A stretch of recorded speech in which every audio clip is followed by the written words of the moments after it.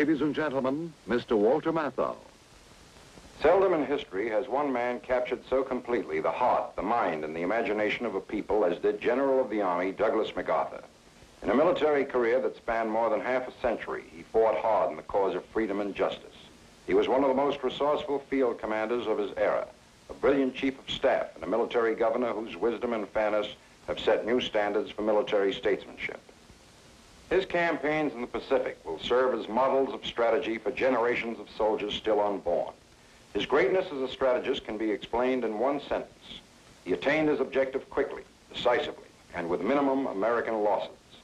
The drama and excitement of his brilliant career was expressed in an historic speech he made before a joint session of Congress. Mr. Walter Cronkite, the noted commentator, now brings you the MacArthur story. I am closing my 52 years of military service.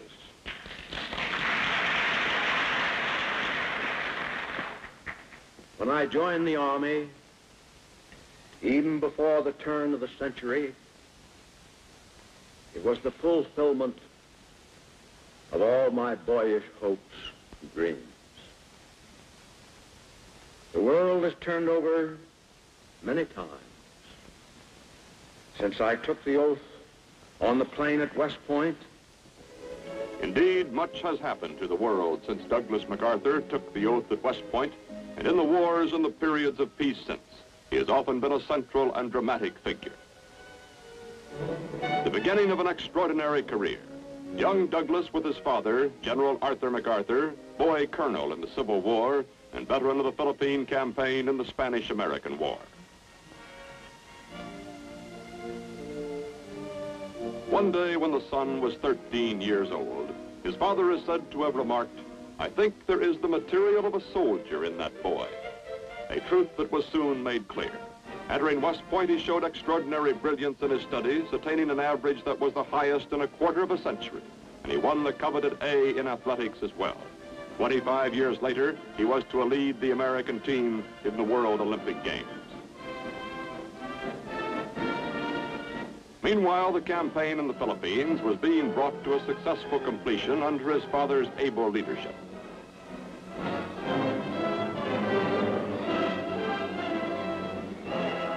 The son was eager to visit these battlefields, and after West Point, his first assignment was to survey areas of these islands. One of these was the Bataan Peninsula, where he was to fight many years later in a desperate but heroic struggle. A few months before the attack upon Pearl Harbor, MacArthur had been recalled to active service in the Philippines. On the day after Pearl Harbor, the Philippines, too, were under attack.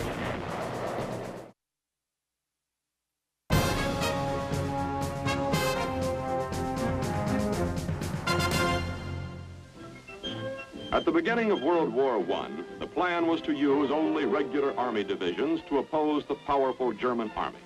Meanwhile, outside these divisions, America had many trained and able men. A proposal for a new division of National Guard units from as many states as possible was vigorously advocated by a Major Douglas MacArthur. Said he, "It will spread over the whole country like a rainbow."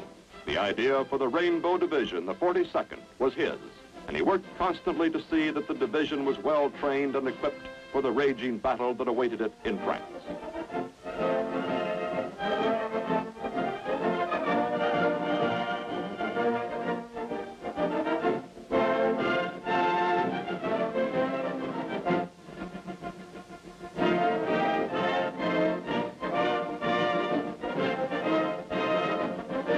The Rainbow Division moved up to the front. Its full readiness, through the efforts of Colonel MacArthur, the division's chief of staff, was to prove fortunate indeed. It was during this period, too, that an impressive battlefield tactician began to prove himself and to foreshadow a great military future.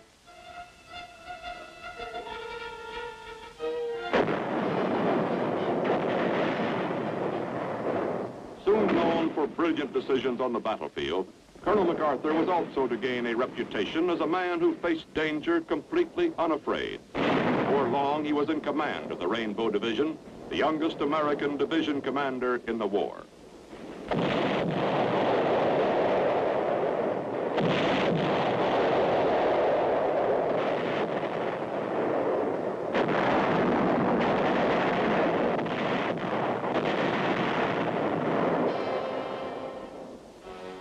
Twice wounded, twice gassed, he won more awards for valor than has ever been awarded to an American soldier, and was acclaimed by the Secretary of War and General Pershing as the greatest frontline general of the war.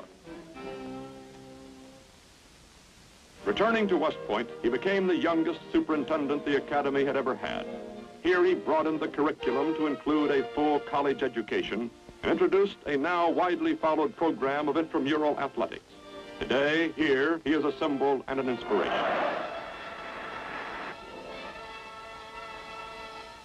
In 1930, MacArthur was appointed Chief of Staff with the rank of full general.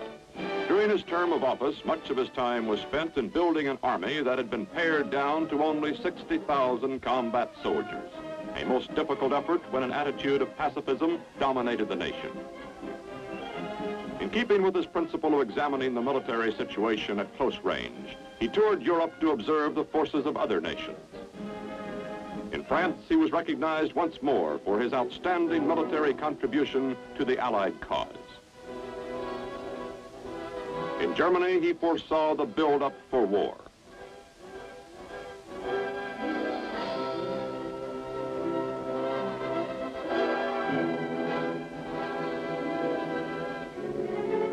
Back home, he begged his country and Congress to realize that the United States was in danger.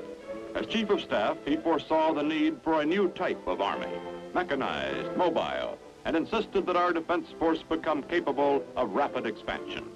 Recognizing his abilities, President Roosevelt broke precedent by reappointing the youngest Chief of Staff we have ever had to a second term.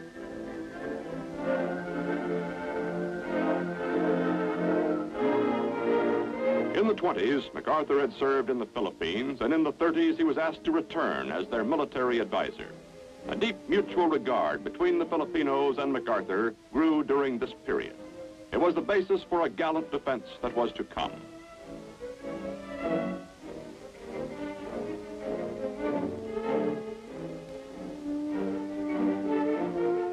In 1935, he began a 10-year plan to build up the defense of the Philippines.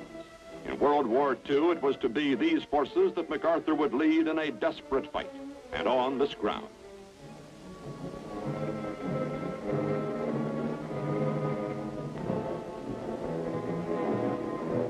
But now the leader, at 57, having served in the United States Army for 34 years, decided to retire.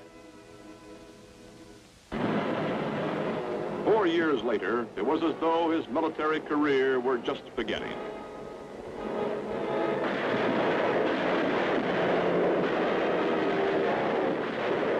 A few months before the attack upon Pearl Harbor, MacArthur had been recalled to active service in the Philippines. On the day after Pearl Harbor, the Philippines, too, were under attack.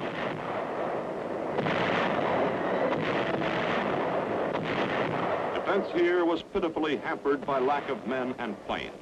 With his knowledge of past campaigns, particularly those of his father in this very area, MacArthur withdrew his meager forces into the mountains of the Bataan Peninsula.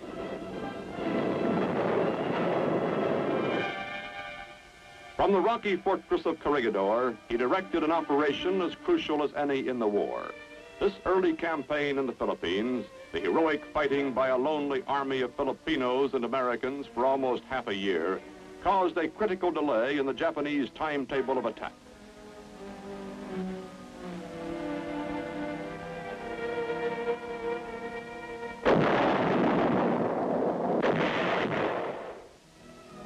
Back at home, the leader of the first desperate ground fighting became a symbol to a nation just beginning to gird itself for all-out war. The people found in him what they were beginning to discover in themselves, a spirit of intense determination.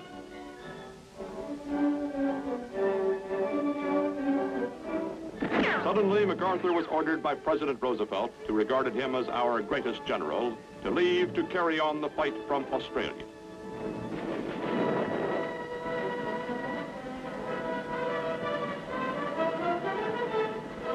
Leaving the Philippines hurt him deeply. As always, he wished to be at the front, beside his comrades. When finally they were forced into the infamous March of Death on Bataan, his promise to them was, "I shall return." They believed him implicitly. Until his arrival in Australia, the plan had been to await the Japanese attack and prepare as well as possible. Then it became apparent that the new Southwest Pacific commander had another plan. He had meant exactly, "I shall return." He was determined to carry the war to the enemy, to New Guinea, which was the direct route back to the Philippines. A long struggle lay ahead against huge numbers on countless islands. There seemed to be but one way: blast the enemy from every one of his island positions in the Pacific.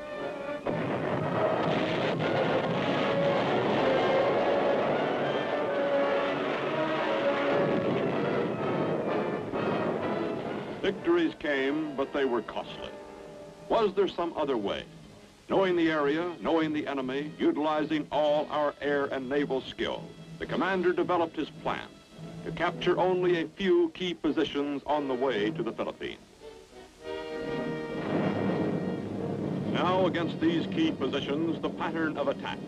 First, heavy preparatory fire to soften up the objective.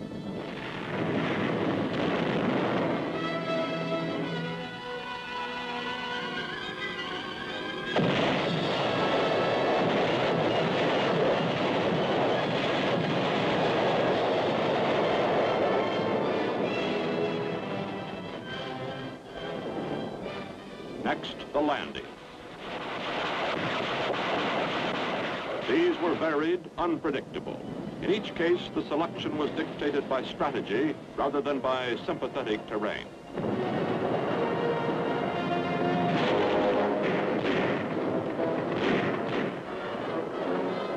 There were many beaches.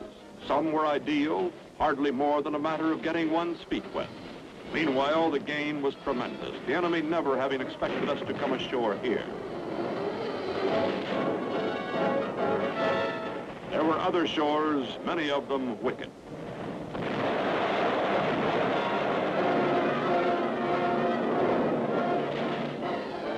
Sometimes the attack was in frail craft, sitting ducks for the enemy if surprise had not been accomplished. On another beach, amphibious tractors. Continually the envelopment, the flank attack, decisions, difficult ones, boldly made, based upon unique knowledge and experience.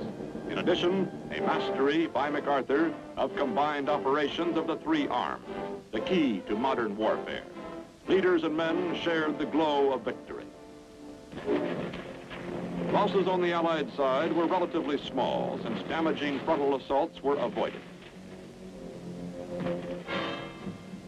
But thousands of Japanese, prepared to fight to the death, were rarely given this opportunity. Although many were captured, thousands more were isolated, their supply and communication lines destroyed. In the words of the strategist who conceived and carried out the plan, the main body of the enemy was left to wither on the vine. To the outside world, to many who saw the newsreels, the progress being made by the general was admired and applauded. But to those who understood MacArthur, they saw beneath every move his determination to return to the Philippines. This to him was a moral obligation. These islands, a second home and a place where he had left his comrades, were to be the springboard for ultimate victory over Japan. Invasions in the Southwest Pacific continued. To the commander, these hard-fought steps zigzagging along the coast of New Guinea were preliminaries, necessary ones. Finally, having gained the northwestern end of the island, with thousands of the enemy bypassed, there was no question in his mind as to the next objective. Aboard the battleship Missouri, an awesome ceremony was to take place, one which reflected the deep awareness of a great soldier, his understanding of war and peace, and the historic moment that this was.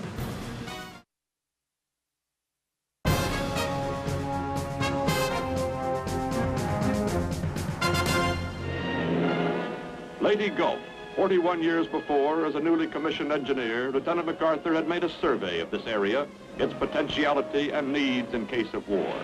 Now, 2 miles off the starboard, was Leyte again.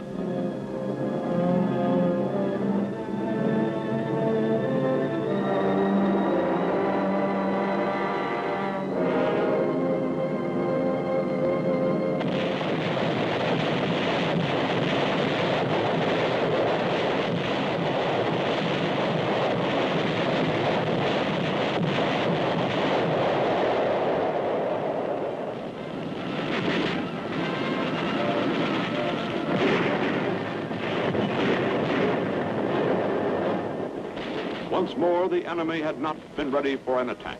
The commander watched with growing gratification.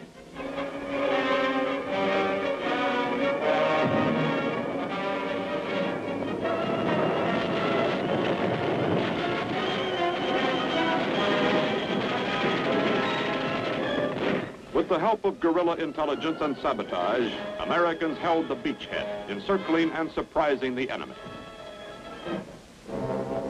Now on the beaches of Leyte, a seemingly limitless supply of LSTs, men, and equipment, the result of carefully laid plans.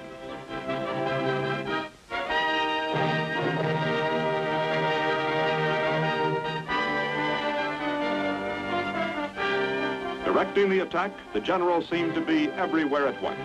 Every day, at some point in the front lines, his men would spot the familiar faded field marshal's cap and the outsized corncob pipe. The landings at Leyte and Lingayen Gulf finally brought troops on the final difficult leg of the journey, on the road to Manila, where the going became more difficult as the enemy threw in huge numbers of reinforcements in an all-out effort to halt the steady advance. There was no timetable now in MacArthur's mind, only that he must get to Manila without delay to rescue prisoners from the reported increasing savagery of the Japanese guards.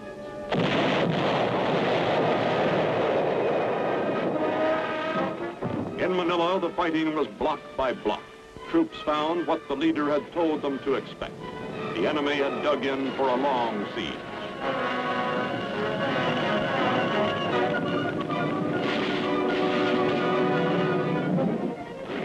To the general, this was the return. This was the climax of the mission to which he was so deeply dedicated. And now, Corregidor.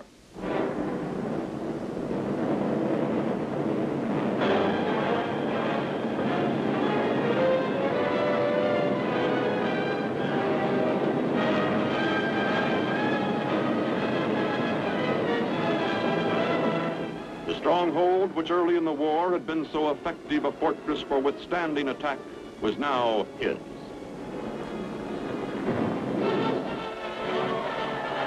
Finally, while civilians celebrated joyfully at one end of the city, and the enemy still fought bitterly at the other, MacArthur entered Manila. He had kept the soldiers' faith. Probably his greatest reward was the visit to prison camps. Santo Tomas, Bilibid, Cabanatuan, Los Baños. A series of daring surprise raids had rescued every prisoner held by the Japanese.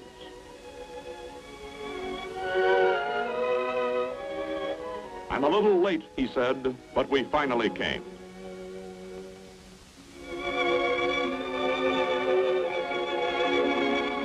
Once more, Corregidor and the Philippines were under an American flag. Then, suddenly and swiftly, the war against Japan was brought to a close.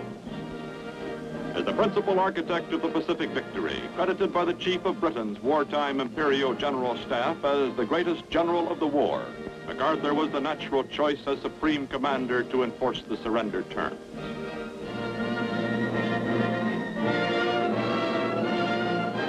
Aboard the battleship Missouri, an awesome ceremony was to take place, one which reflected the deep awareness of a great soldier, his understanding of war and peace, and the historic moment that this was.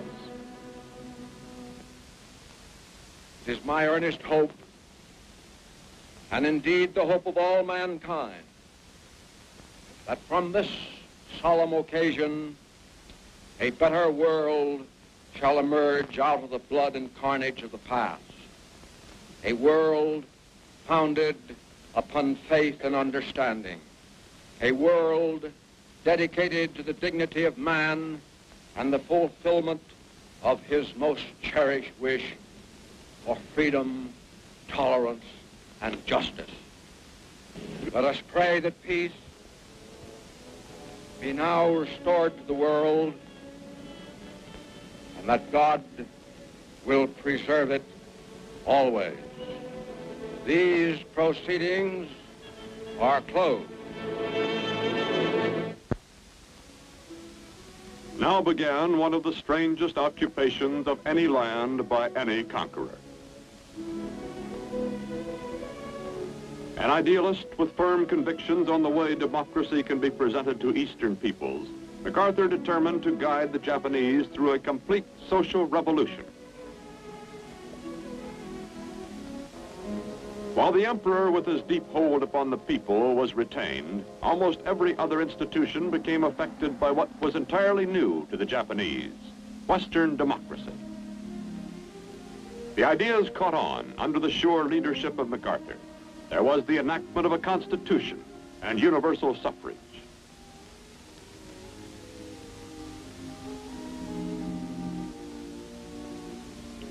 The National Diet, highest organ of state power, became responsible to the people. Monopolies were broken up. Land reform was instituted, which transformed tenants into owners. These rural capitalists became a strong bulwark against communism. In Japan, the social reforms urged by MacArthur proved one of the most successful experiments in history.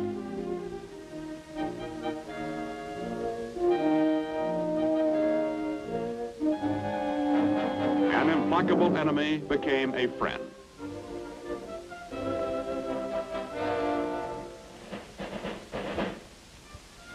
During the occupation, the people took him to their hearts, and his family as well.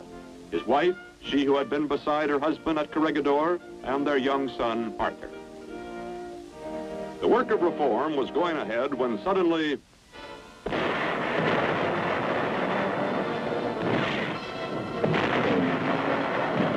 a huge military force swept down from North Korea across the 38th parallel.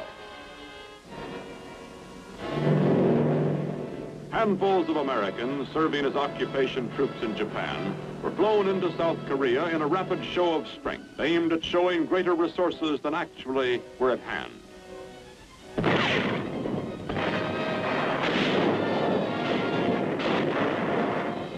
The strategy worked.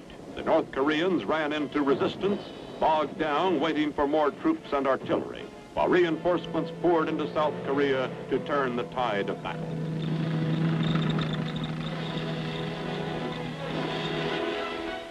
During the ensuing months, General MacArthur guided the war as Commander-in-Chief of United Nations forces in Korea.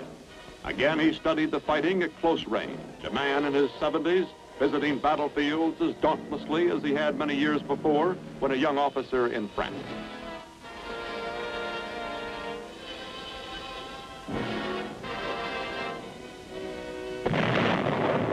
Then came the daring amphibious attack at Incheon, behind the enemy's lines on a shore that others had declared too risky. The landing was a complete surprise and success. The North Korean army was demoralized. The victory has become recognized as a masterpiece of strategy. Seoul returned to its rightful inhabitants. There had been a long line of cities and towns returned under MacArthur's leadership. It was at this time that President Truman cited MacArthur for his vision, his judgment, his indomitable will, his unshakable faith. The Korean War continued northward. The orders were the destruction of the North Korean armed forces.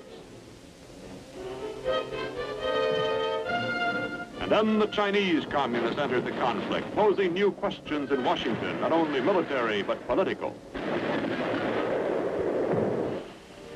While carrying out what he considered to be his duty as Supreme Commander, the pursuit of victory on the battlefield, General MacArthur came into conflict with those he served. His long and distinguished military career was suddenly brought to a close in an official order from the President, Commander-in-Chief of the Military Forces of the United States.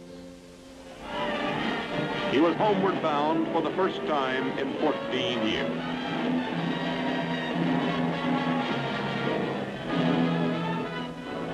The San Francisco reception was the largest, the most vociferous the city had ever known.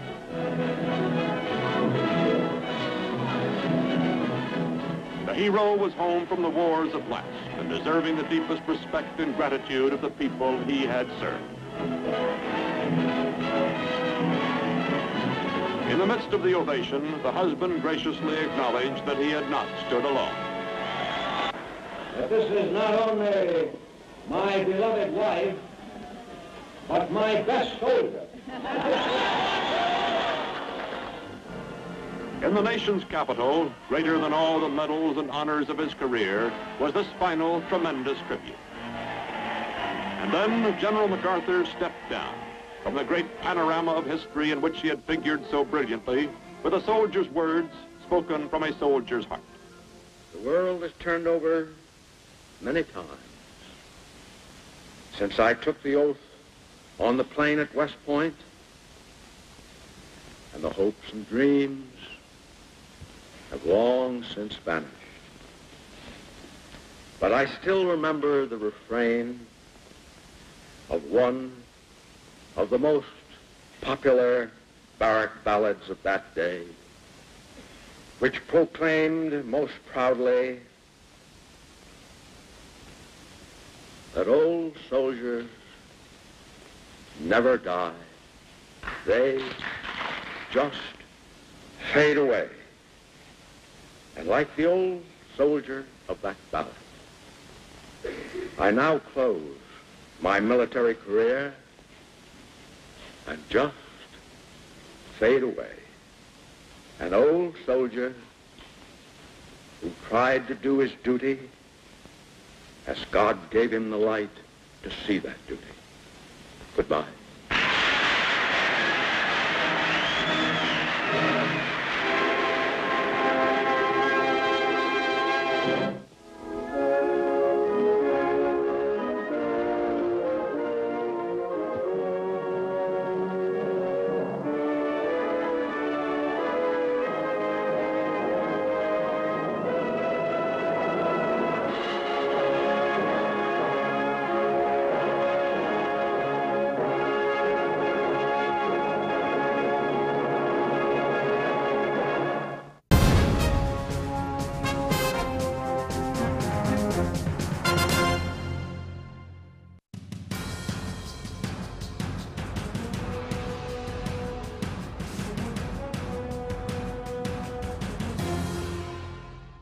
Ladies and gentlemen, Mr. Walter Matthau.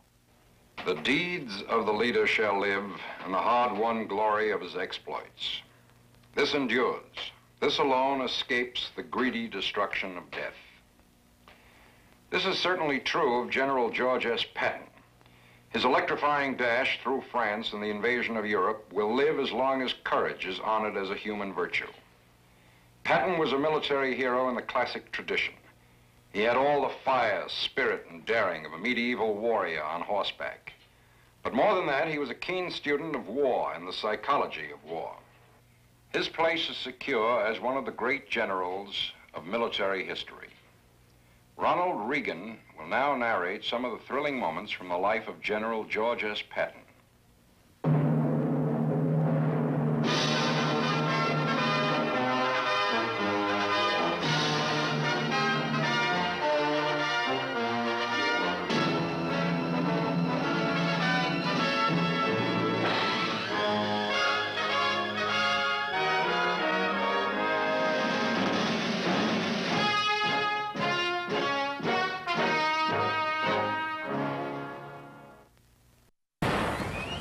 The old man had said, the harder we push, the more Nazis we'll kill.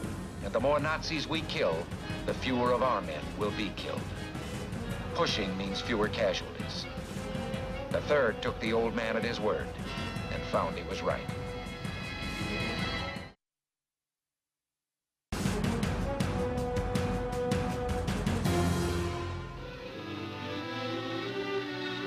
It's not easy to believe that George S. Patton Jr. was once just Georgie.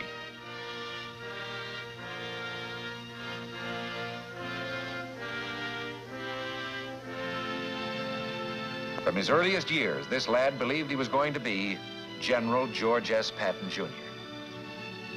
His imagination was stirred by stories of great heroes of the past, told by his father. His military career began at VMI. At West Point, he proved himself a model cadet, although, like Washington and Napoleon, he could not spell. Rarely from this time on would Georgie flash this attractive smile. It just didn't go with his very serious ideas of soldiering.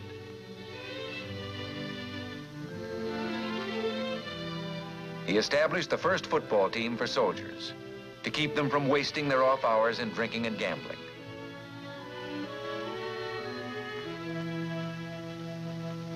World War I.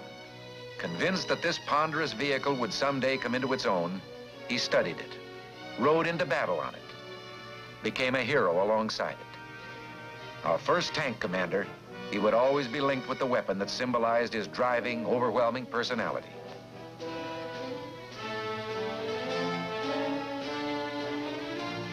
After the war, the tank school at Fort Meade.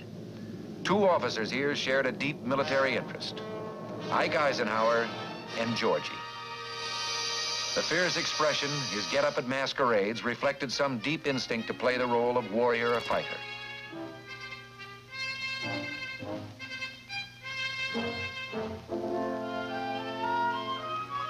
His wife joined in, sensing that even in fun, these roles suited her soldier husband.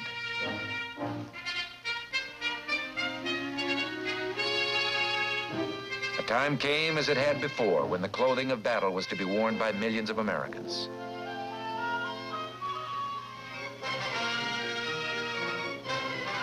November 1942, in command of American forces for the invasion of North Africa, Lieutenant General George S. Patton Jr.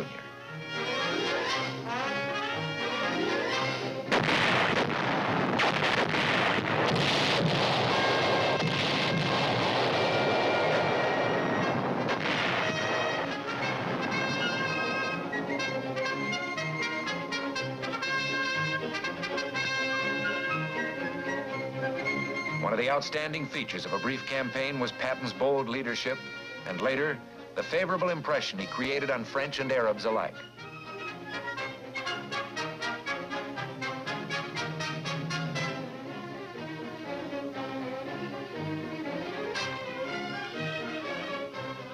Long-range plans could now be discussed. Plans which would cast America's toughest general in a leading role. Meanwhile, a battle was raging to the east in Tunisia.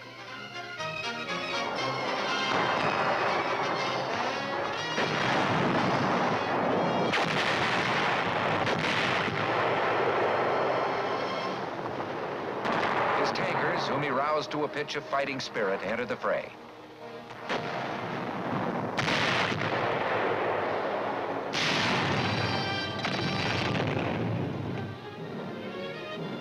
Allied leaders such as General Alexander sensed Patton's remarkable military gifts, his judgment, his sure instinct for what the enemy would do.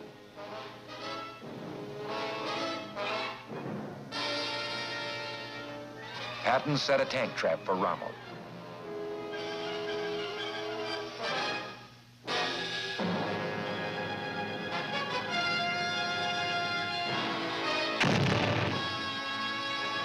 Rommel marched right into it. His 10th Panzer Division lost half its 60 tanks, retired, and never attempted a counterattack.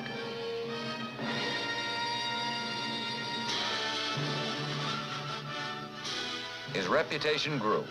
He looked forward eagerly to his next campaign. He'd been selected to command a new army, the 7th, slated for the conquest of Sicily.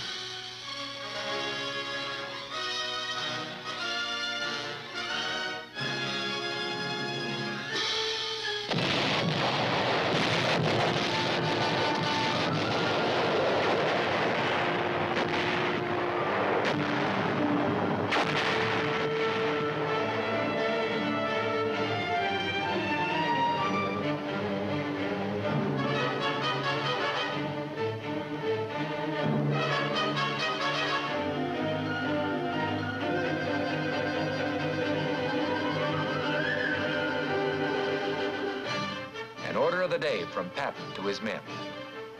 Remember that we as attackers have the initiative.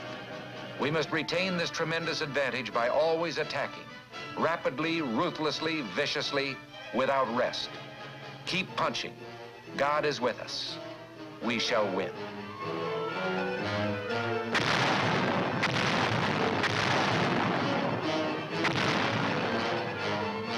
Attack, attack, and when in doubt, attack again. Patton's major principle for fighting battles or a war.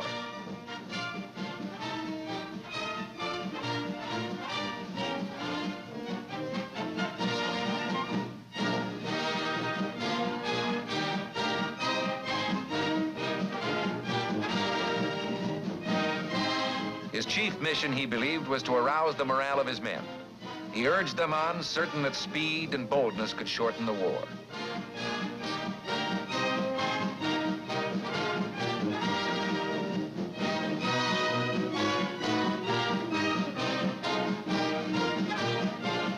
Like Monty, he believed in showmanship. But he was aware that if the act could not be carried off in fine style, the men would see through it. Both leaders used every means to inspire the troops of their vast command.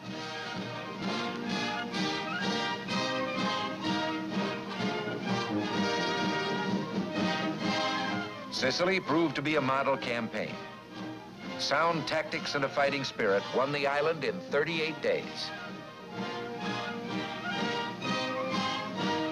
Then, his whereabouts carefully concealed from the German high command, he appeared in Great Britain.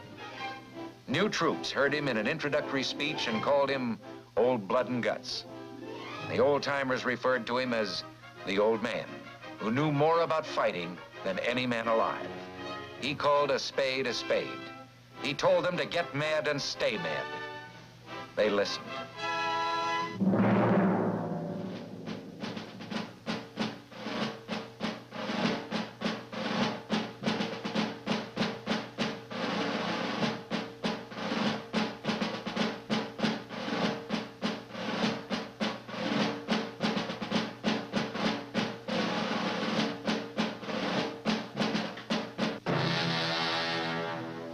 On D-Day, behind Bradley's First Army, another army assembled.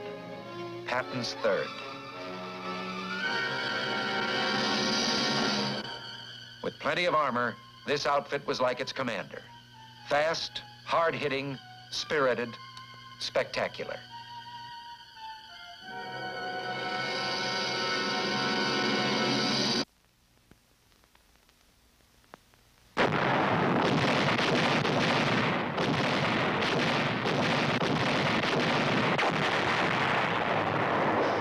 The Cherbourg Peninsula began a rolling advance, an all-out smashing attack, the Patton version of a German blitzkrieg.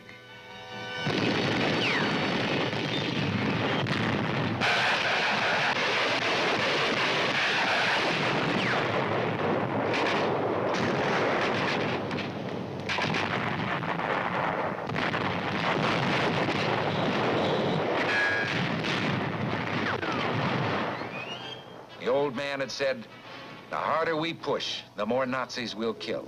And the more Nazis we kill, the fewer of our men will be killed. Pushing means fewer casualties." The Third took the old man at his word and found he was right.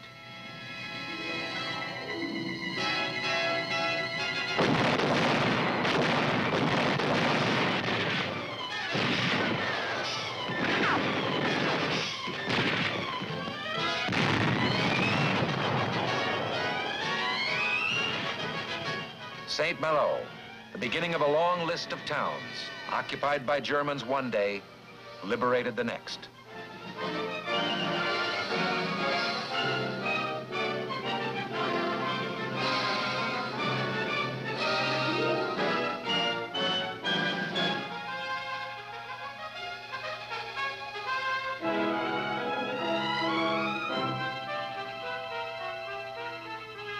At the head of a vast crusading army, a man fulfilling a destiny he had dreamed of since early youth. The attacks now were in all directions at once, toward the south and north and east toward Germany.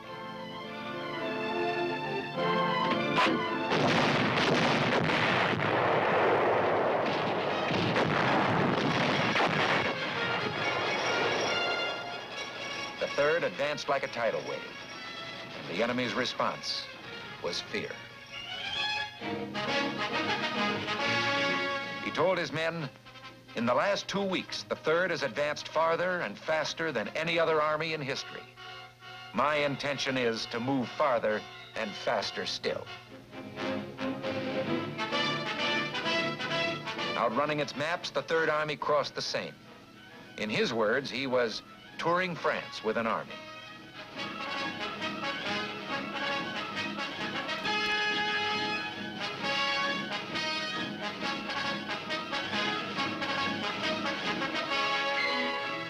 He was everywhere at once, covering the great distances within his command. His use of light aircraft exemplified his eagerness to adopt any new means of increasing efficiency.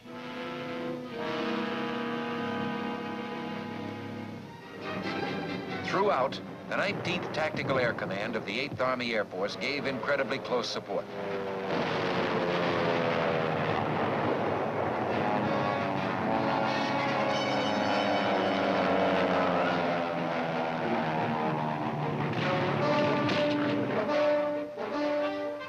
The astounding advances went on and on. Patton saw nothing in the way. He was ready to push on into the heart of Germany.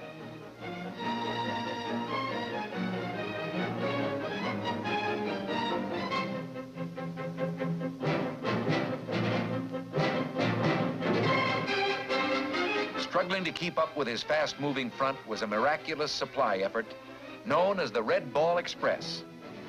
But now Patton's supply lines were strained to the utmost. Winter was approaching. Other Allied armies were feeling the pinch. The Third was ordered to hold up, to take the defensive. Nothing but defeat itself could have made the general more depressed.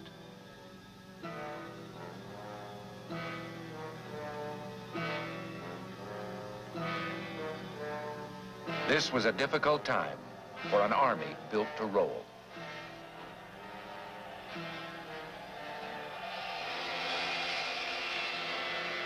The tension for Patton was finally eased.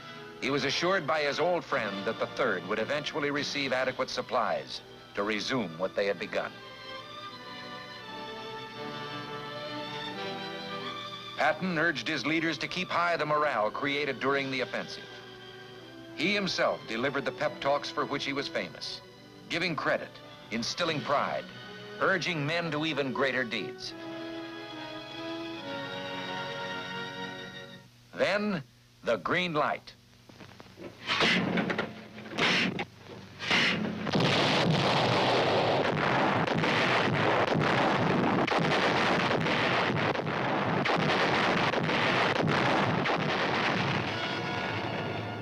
In 400 years, this fortress city had withstood every assault.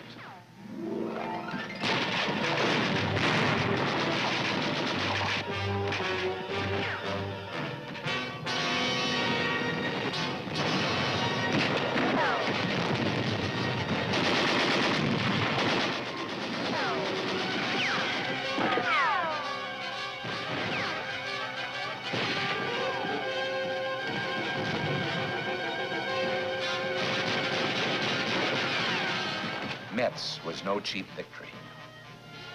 But the fall of this highly regarded fortification bore out Patton's belief that no defense position had ever been successfully defended.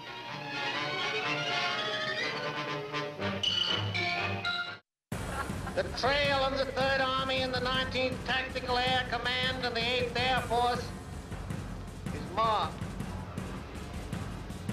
by more than 40,000 white crosses, 40,000 dead Americans.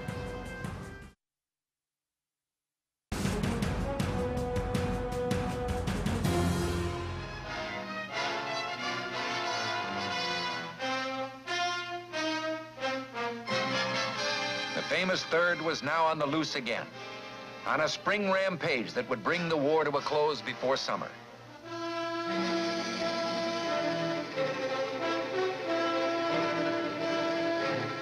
Again, Patton's army was going beyond expectations.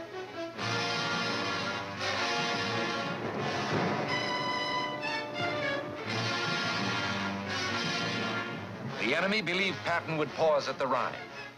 He went right across.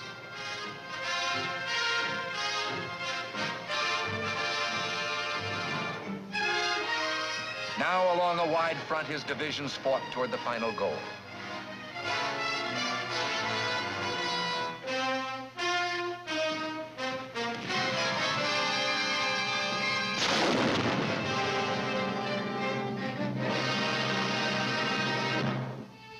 Always, he took time out to give credit where it really belonged, to the men, to Private Harold A. Garman, the Medal of Honor.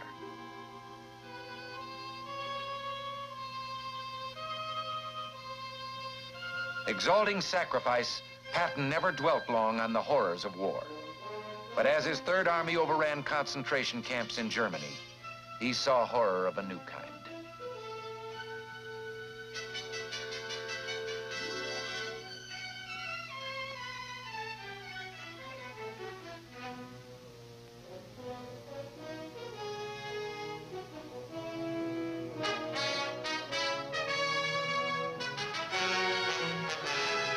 Victories piled up as the Third turned southwest to link up with Soviet forces in the Danube Valley.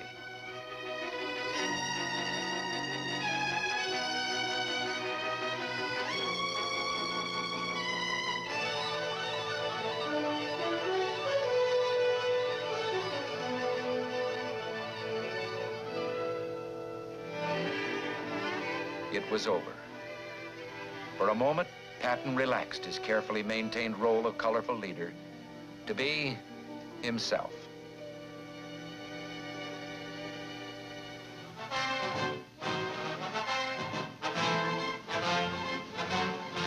On his return, Americans showed their gratitude.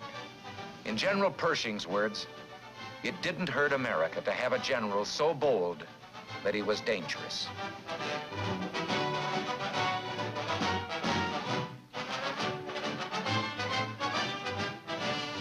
Los Angeles went all out in its reception.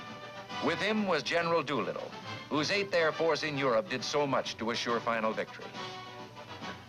Although no unit, no individual won the war, we're fortunate in having one here tonight with us who had a large part in winning the war.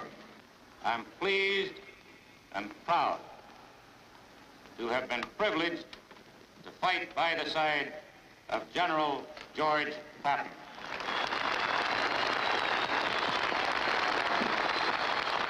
Your Honor, the Mayor, General Doolittle, soldiers, ladies and gentlemen, coming over here, there was a very great lesson. The first 4 hours, we passed over a destroyed land, utterly destroyed. You who have not seen it do not know what hell looks like from the top. That's what Germany looks like. That's what Austria looks like. That's what any place that the 8th Air Force and the 3rd Army worked on looks like.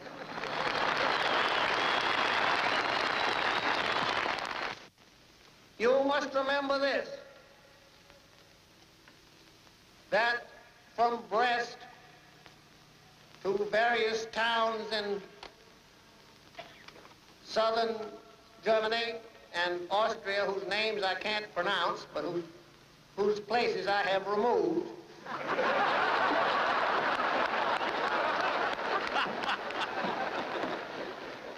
the trail of the 3rd Army and the 19th Tactical Air Command and the 8th Air Force is marked by more than 40,000 white crosses, 40,000 dead Americans. Few realized how deeply he felt about his men.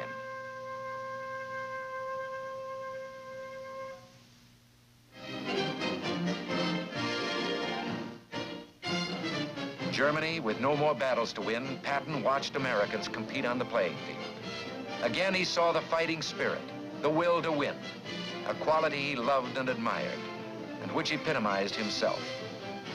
Struggle was the test of a man, War, the supreme struggle, provided the highest test.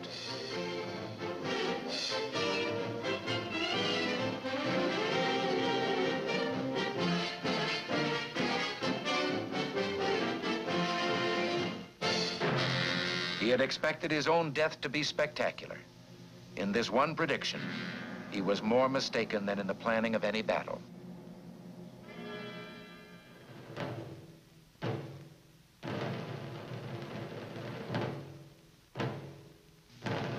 He died of injuries received in an automobile accident 4 months after the end of the war.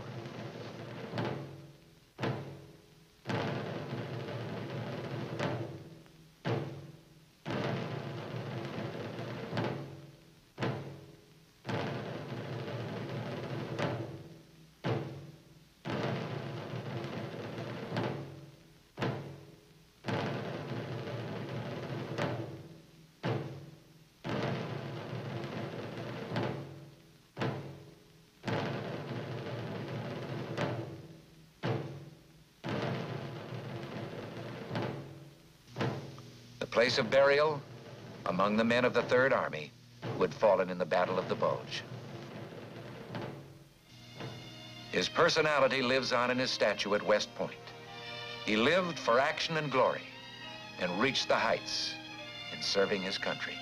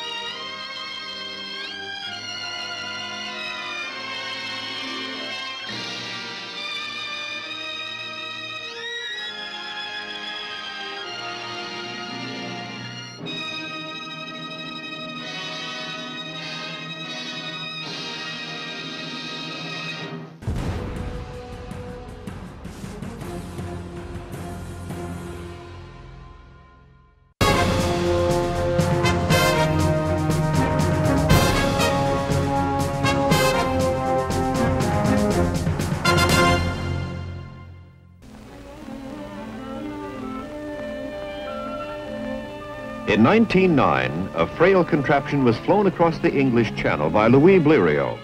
What this little plane could do impressed a young American who began to wonder even then about the military effects of not one, but many flying machines in the air at the same time.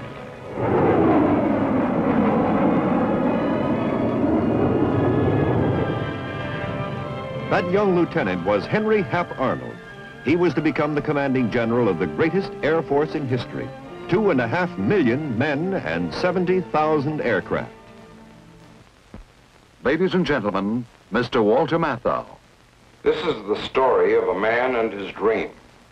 A dream that he pursued with clear vision and single-minded devotion through most of the years of his life.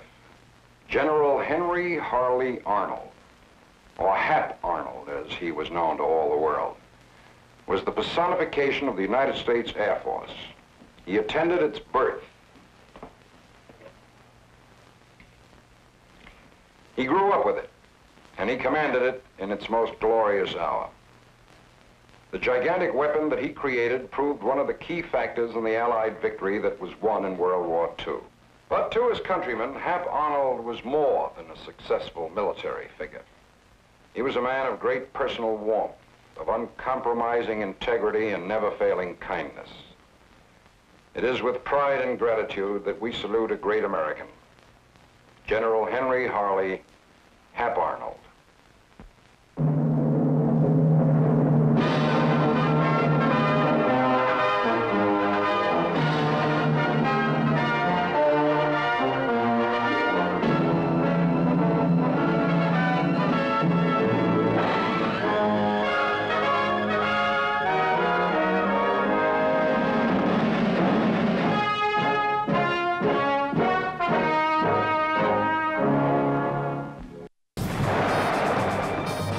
When World War I came, the nation was still only barely aware of aviation's military potentialities. Suddenly, we were in desperate need of trained flyers.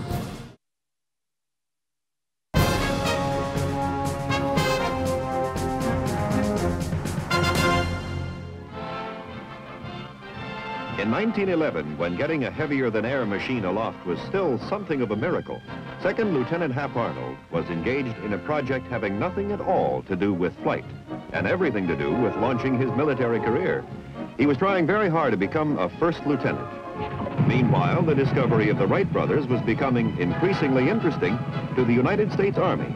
The spirit of the Wright brothers, that a practical answer could be found to almost any problem, was to be an inspiration to Hap throughout his life. The Wrights made it seem that anything was possible, creating an enthusiasm among young aeronauts that was sometimes carried to extremes. When Hap volunteered to learn to fly, his CO said, "I know of no better way for a person to commit suicide."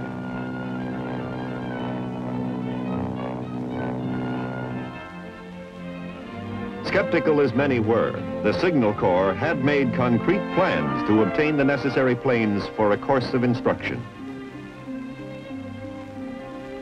In school at the Wright Brothers Field at Dayton, Hap labeled all the parts. Long ago, before nomenclature became complicated, this was the way it was. From Dayton, Ohio, to the Chief Signal Officer. "Sir, I have the honor to report the following progress made by me in learning to operate a Wright airplane. During the week, I've made 12 flights with an instructor and 1 flight by myself. My instruction, under the personal supervision of the instructor in the machine, is finished. And from now on, all my flights will be made alone for experience. Very respectfully, Henry H. Arnold, 2nd Lieutenant, 24th Infantry."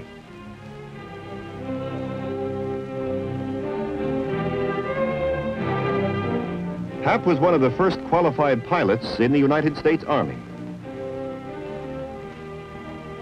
In later years, he never lost the glow of pride and the respect for this symbol of achievement. Hap was the first to win the Mackay Trophy for air reconnaissance. And in 1912, he set a high altitude record of 6,450 feet. In the earliest days of airmail service, he was one of our first couriers. All this experience in the embryo aviation division of the Signal Corps helped him to train others to fly and put him in the front line of those gaining important knowledge about military aviation. Not only better planes and more thorough pilot training, but more men for servicing planes. These were problems which Hap seemed to grasp with a quick understanding.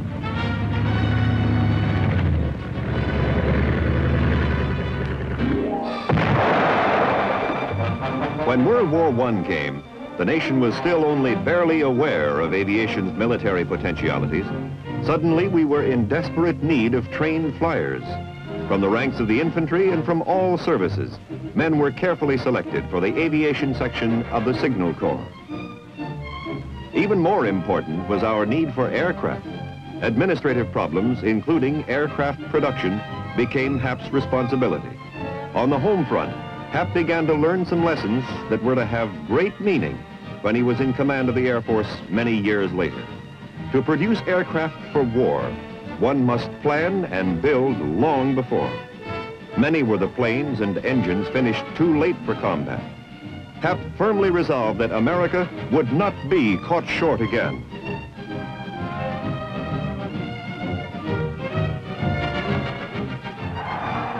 With the war over, the nation relaxed, but for Hap and other American airmen, this was the beginning of a battle to convince Americans of the importance of air power.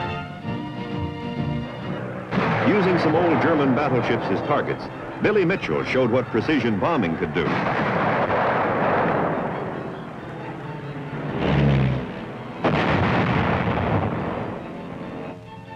In the post-war years, Hap was in the forefront of those trying to keep the spark of interest in aviation alive. Stunt flying seemed one of the ways. To average Americans, this was worth watching.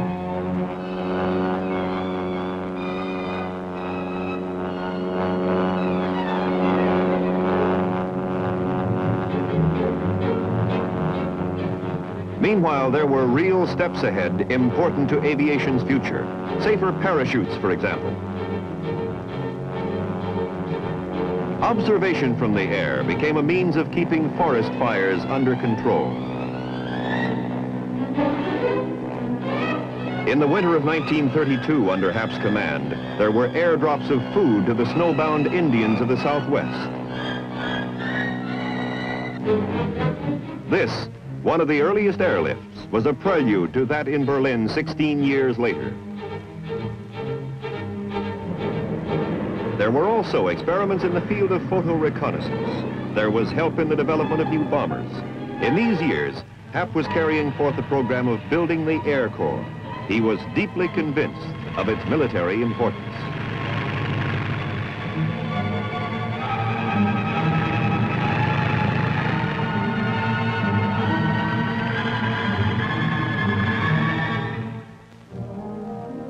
Helping to build the Air Corps didn't interfere with building a lively family.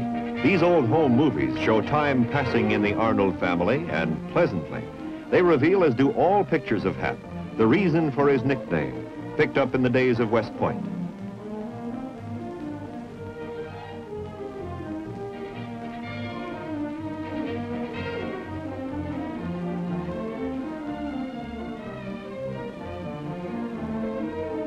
The family reflects the dad's good humor, and the dad, growing older and wiser, still exudes the quality for which millions will soon know him. No moniker ever stuck more firmly to a man than to Hap.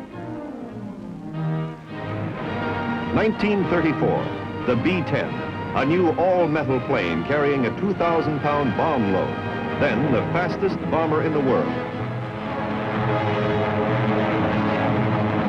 Under Hap's command, a long-range test flight from Washington, D.C. to Fairbanks, Alaska was undertaken to determine the feasibility of air operations in this part of the globe. Under extreme Arctic conditions, the mission, unusual for its time, was carried out successfully.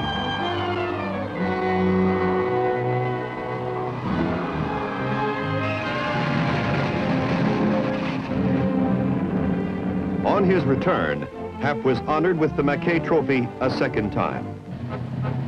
1938, on the day before Hitler won a victory at Munich, Major General Hap Arnold was appointed Chief of the U.S. Army Air Corps. Advise our nation to arm for air defense immediately. A strong Air Force is absolutely essential to keep war out of America. From the beginning, the Commander-in-Chief found in Hap someone he could rely on. He respected Hap's judgment. Together, they saw that time to build and expand had now become precious. Hap's plans went ahead. Planes for ground support, fighter bombers, long-range bombers, fast interceptors, an Air Force that was both tactical and strategic. Remembering the First World War, Hap pressed for the quantity production of aircraft that would be necessary for a global conflict, for a war of far greater proportions than the world had ever known.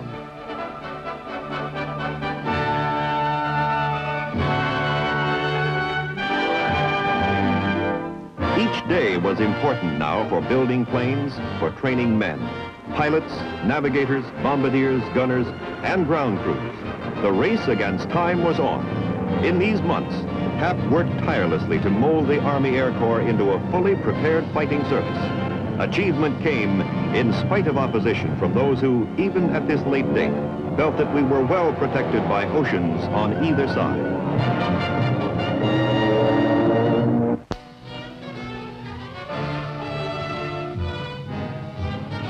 Pearl Harbor brought into critical focus the need for huge quantities of aircraft and vast numbers of men to fly and maintain them. Well aware of the time and money involved, Hap had been steadily extending the Army Air Corps training program, coordinating this with our growing air strength. Since 1939, he had fostered the idea of having civilian schools help to train pilots in the first stage. Army Air Corps training had been systematized, and it would include many young men from all walks of life.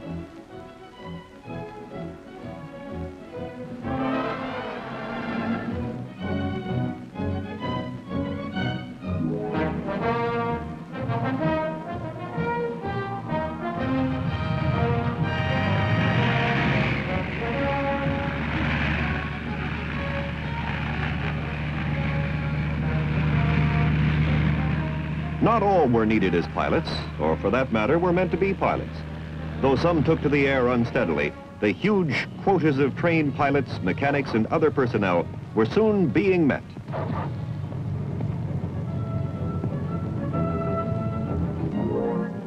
Hap Arnold, a man at a desk with a huge task, requiring long-range planning and careful utilization of our limited air strength on a worldwide battlefield.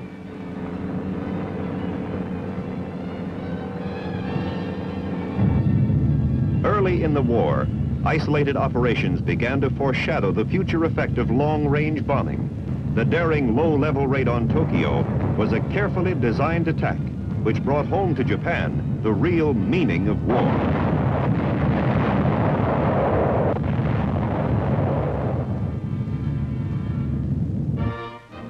The leader of this successful mission, Jimmy Doolittle, was welcomed home by a much gratified chief. Hap always took great pride in the achievement of his men, and they were made aware of his personal interest.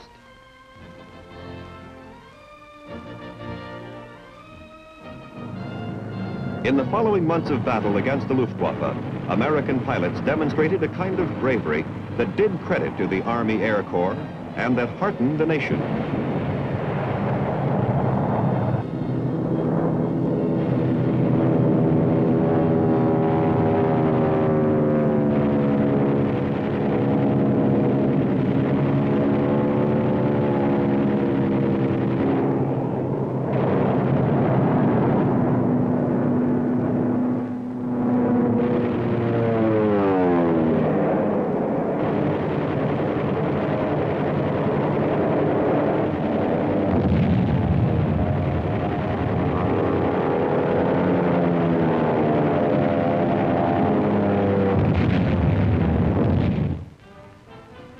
Whenever the opportunity afforded, there were frequent visits to his men. Always Hap was received with enthusiasm and affection. No commander was better liked, more deeply respected. As Hap went about the vast problem of building American air power, of deciding what types of planes for what specific purposes, a concept began to form in his mind. Perhaps this concept went back to the day when he first saw the plane in which a Frenchman had flown across the channel. That day when he thought, if one plane, why not many in the air at the same time? Now he saw the huge strength possible in mass formations of long-range bombers, each a fortress in the air, a multitude of flying fortresses in continued strategic bombing of the enemy. Meanwhile, destruction of the enemy air force in combat, air supremacy. This was his goal. This was the biggest task of his life. With production chief Bill Knutson, he toured plants and factories. As time went on, as people came to know who Hap was and the job he was doing, his reputation grew. Deadly serious, but always human. This was the way Hap did business. Thank you, Dr. Lewis. You know, Doctor, after looking over my audience, I'm going to give my prepared speech back to Captain Sheffield.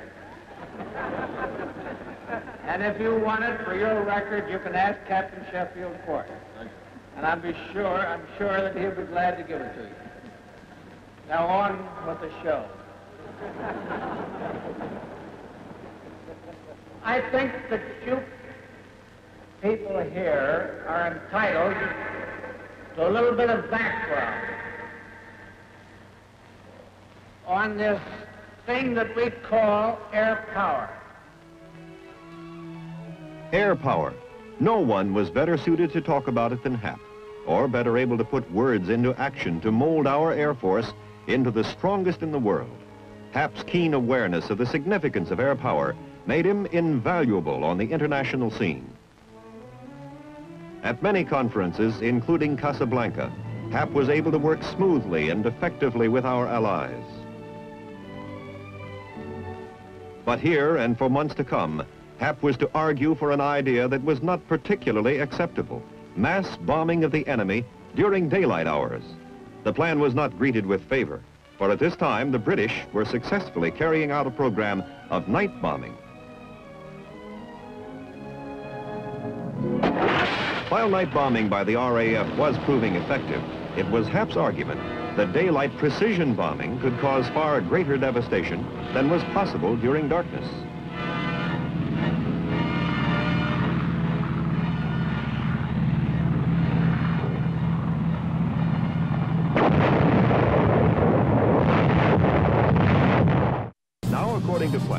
had knocked out Germany could do the same in Japan.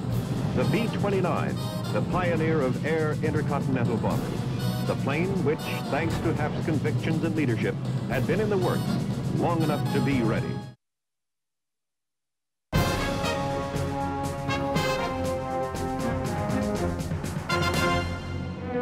In the Far East, there were other problems. Hap went over the air needs of this theater with General Joseph Stilwell and General Chennault. Here it was decided that a difficult flying route over the Himalayas could provide a flow of supplies to the Chinese. The airlift over the hump was one of the extraordinary accomplishments of the war.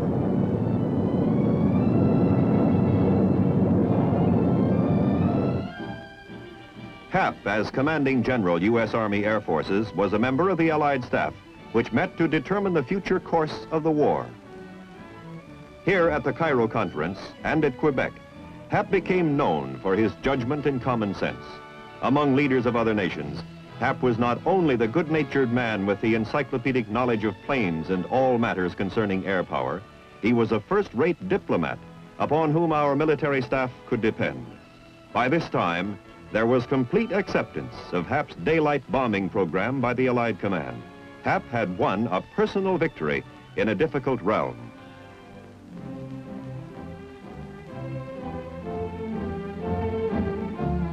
Pilots had been needed in large number early in the war, and with Hap's encouragement, a women's branch of the Air Force was organized.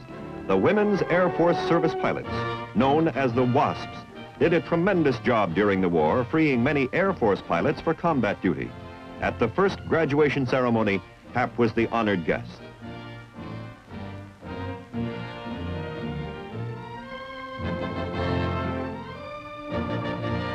August 2nd, 1943, the 9th Air Force carried out the hazardous low-level raid on a strategic target, the Ploiești oil fields in Romania. 177 P-24 Liberators from the Tripoli area seriously damaged these important oil-producing fields.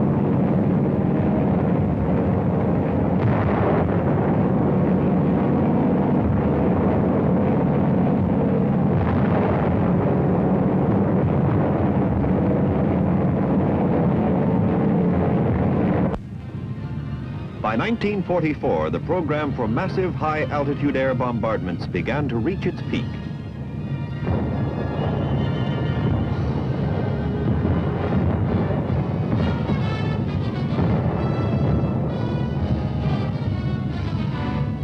Now, at last, thousands of strategic bombers with new long-range fighter escorts were over Germany at the same time.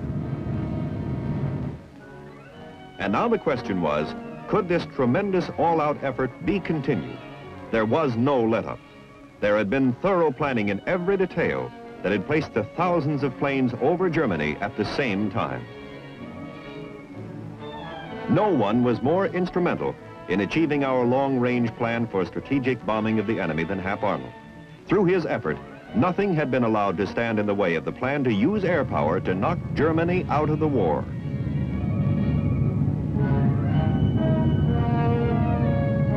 At the end, we were unmolested in the skies, total air supremacy.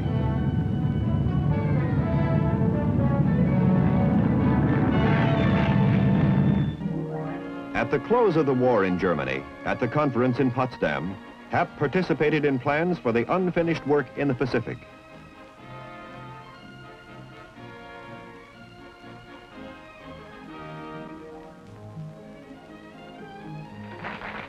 And after this conference, Hap, with the glow of victory still upon him, recognized the contributions of all the services in the defeat of Germany. This is an appropriate occasion, for we are celebrating tonight the 38th birthday of military air power in the United States. At this time, the newest of the services acknowledge the debt it owes to the armies of our land and the navies of our sea. We dip our wings to their glorious traditions, and tonight particularly, I want also to salute all of those who fly and those who make flying possible, be they of the Marines or of the Navy, or in civilian aviation in any of its many forms, or in the Army Air Forces, for they have all played a part in winning this war.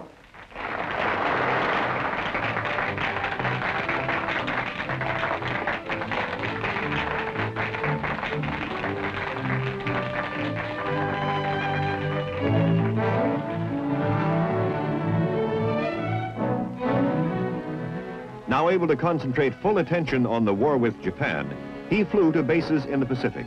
Friendly and good-natured, he found what he wished to know without seeming to try. Receptive, even-tempered, he was on the best terms with his commanders, extremely sensitive to their problems.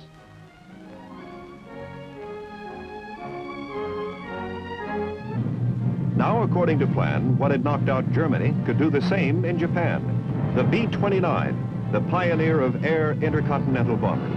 The plane which, thanks to Hap's convictions and leadership, had been in the works long enough to be ready.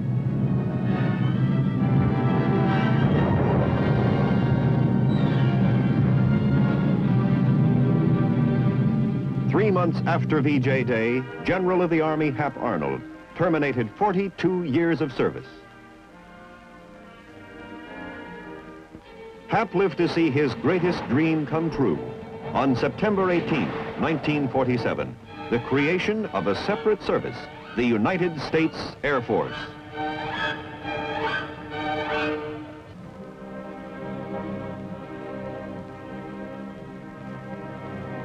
Five years after retirement, his full life came to a close. He was buried at Arlington Cemetery in January 1950. Hosts of devoted friends mourned his passing.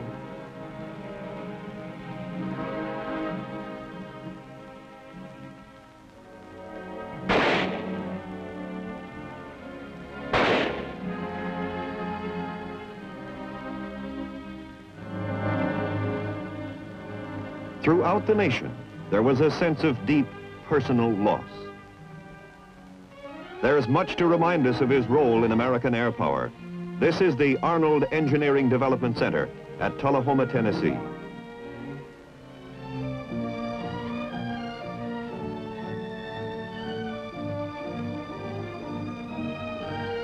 Not only in name, but in spirit was General Arnold identified with this center, devoted to research and development in the Air Force, to problems of air and space engineering.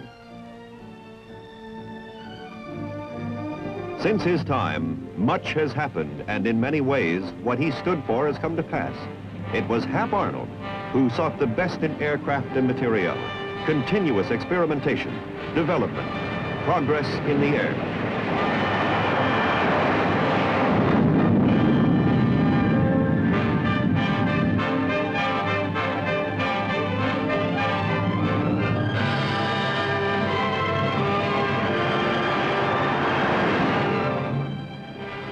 He was foremost in urging a separate Air Force for defending America in the skies. It was he who urged a strategic air command, our global atomic striking force, a massive deterrent to the threat of war. It was he who advocated an Air Force second to none as a means not only of defense, but of preventing another global catastrophe. He saw the need for greater public interest in matters of air power. Without awareness and support, no nation could expect to remain strong. As the years go by, as we move faster and faster in and into the age of space, one influence above all seems now more lasting. It was General Arnold who envisioned an institution to train Air Force leaders, capable of guiding our nation's air defense, whatever the future, the Air Force Academy. And every man who is honored to attend there is profoundly touched by his influence.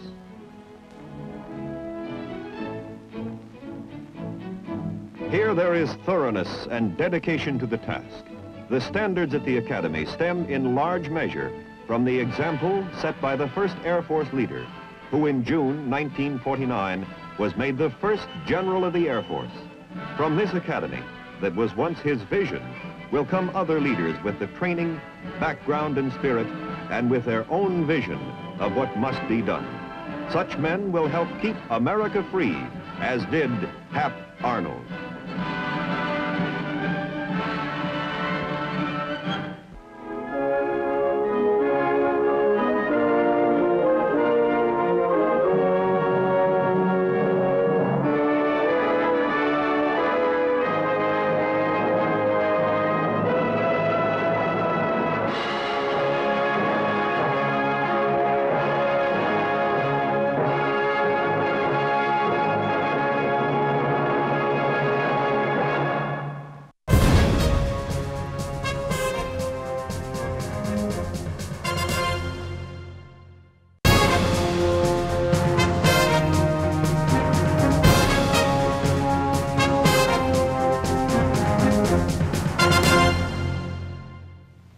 Ladies and gentlemen, Mr. Walter Matthau.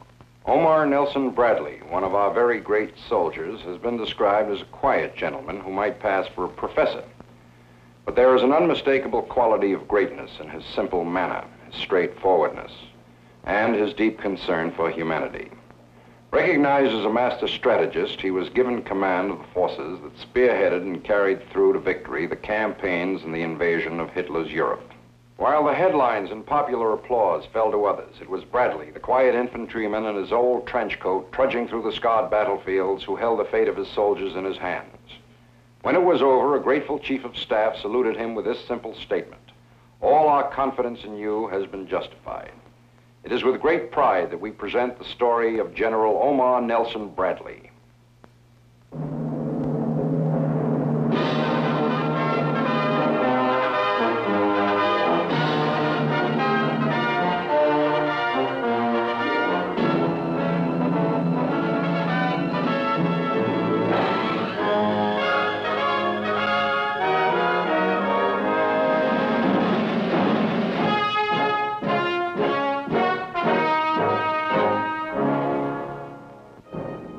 "50 miles from the Missouri River on the birthday of Abraham Lincoln, Omar Bradley was born into the home of a poorly paid country schoolteacher.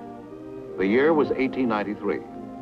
In country such as this, he learned to fish, hunt quail, became an expert marksman.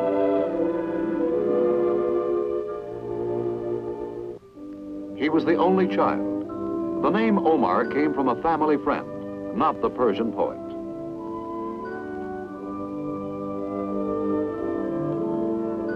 Bradley idolized his father, acquiring from him a way of life. To patch up the family budget, the elder Bradley did some farming. From such roots, the boy learned the meaning of patience, the patience that comes with fishing. Bradley was only 14 when his father died.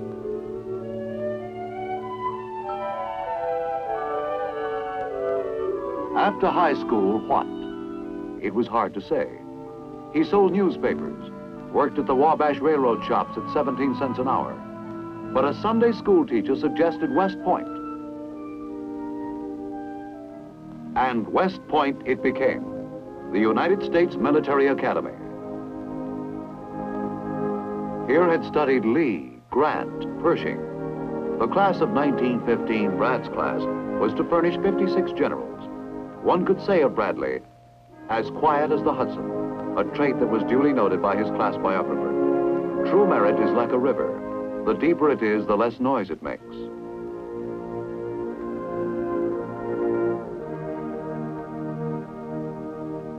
This was Bradley.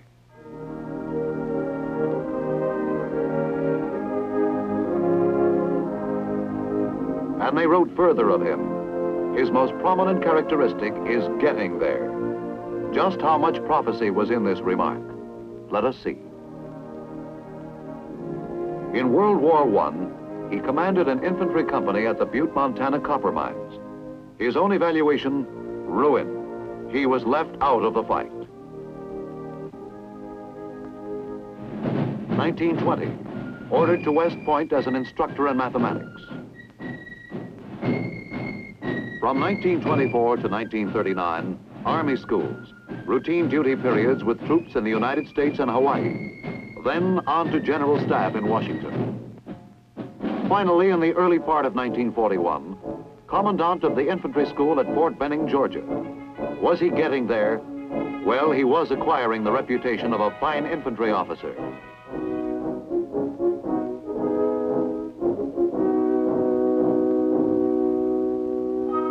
There wasn't a thing these men did that Bradley couldn't or wouldn't do, for he had great physical endurance.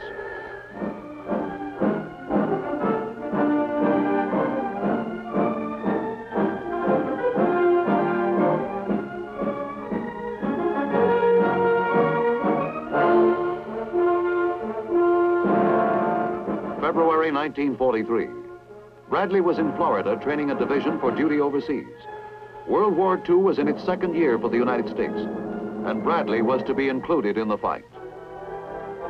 Word finally came to report to French North Africa.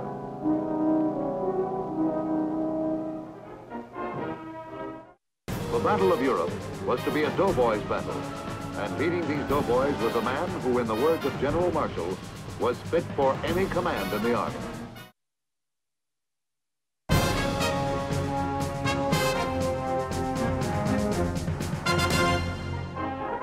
For the first time in 32 years as a soldier, Bradley was off to war, selected by Chief of Staff General George C. Marshall, who had been watching this great infantryman for years. Now, as Deputy Commander and Commander of the U.S. Second Corps, he helped push the Tunisian campaign to victory. British Commander General Sir Alexander says, "Well done." Bradley tells all about it in his book, A Soldier's Story. Was he getting there? As they would say out in Bradley's country, he fought to beat the band. After Africa, the invasion of Sicily.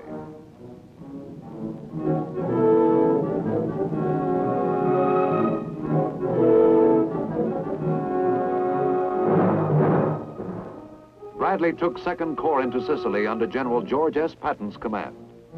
Plans for the Channel assault on France were well underway when General Marshall sent word to Eisenhower, "My choice has been Bradley." He meant for Bradley to lead the American forces for the great Normandy invasion, Operation Overlord.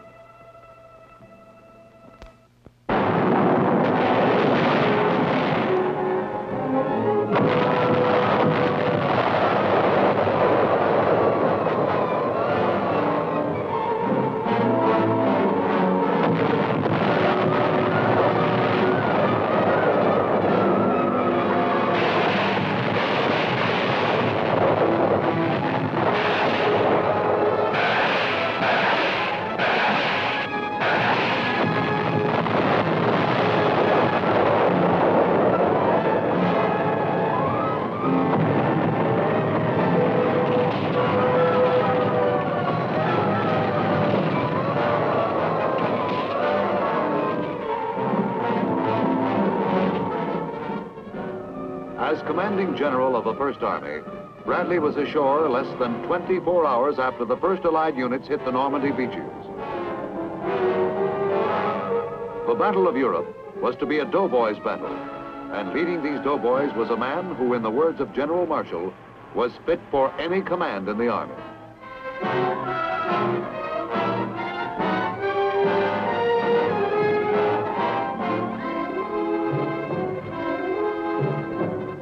A week after D-Day, and we had linked the Allied forces together in a beachhead 42 miles wide. A prime objective, the port of Cherbourg.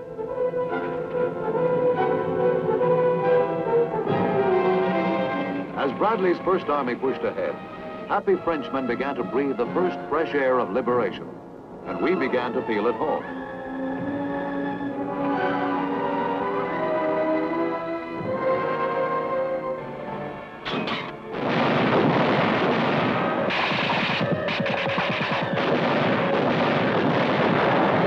They were a hard nut to crack, those Nazis. At all costs, they meant to keep us from getting a harbor, a suitable port for our supplies.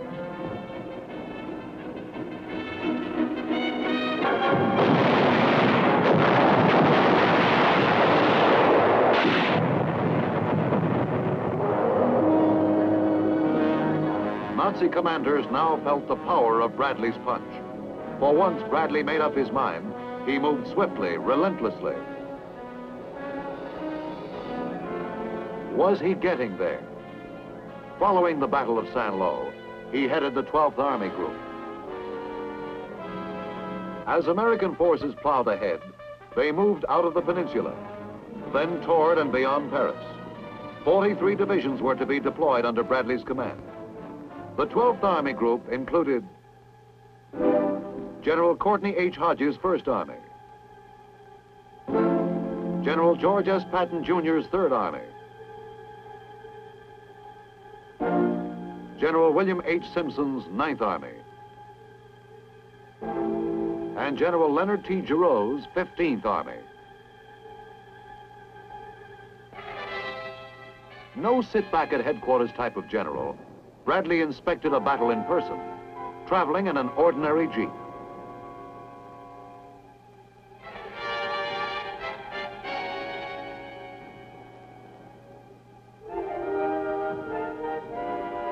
There wasn't a bit of glamour or fanfare in his whole tall, lanky frame. He got the most out of his men by patient goodwill.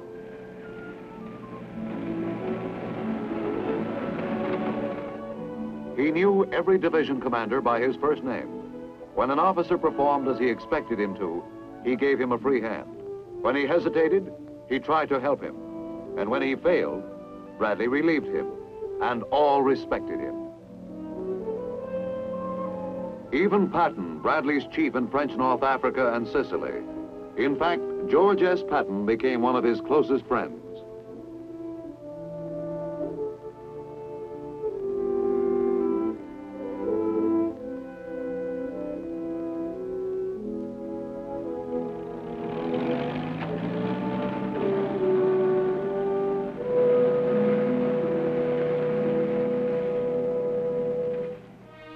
And what did Bradley think of the boss, and vice versa?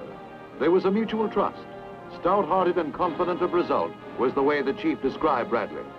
Many battles justified faith in Bradley, but one especially was the big breakout.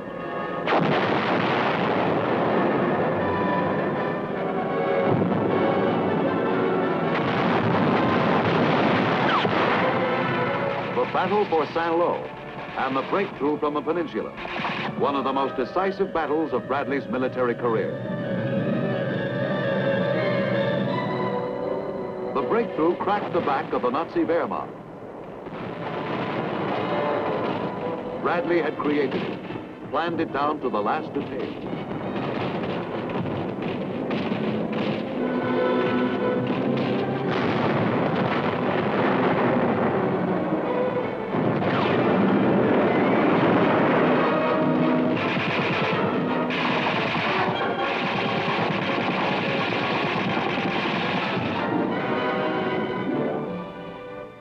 Uprooting meant taking quicker and firmer root in freedom's soil.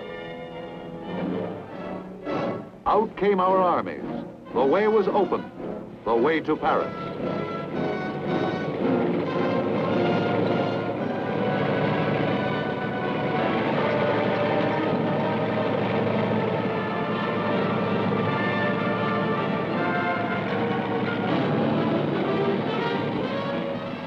The enemy west of Paris was destroyed. As he fell, the liberation of France lay only days away. That the Bradley breakthrough worked was due to a soldier's determination.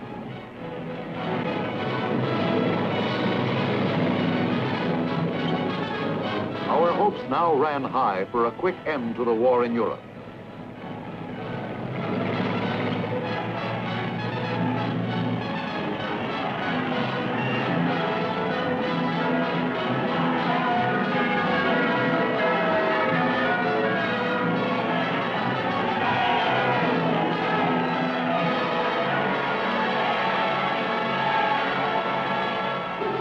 Paris, liberated.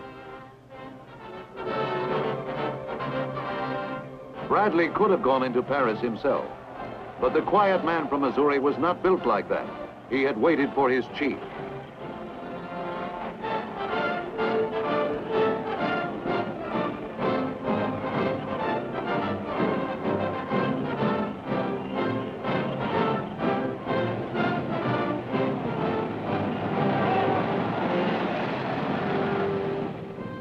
A liberated nation honored him.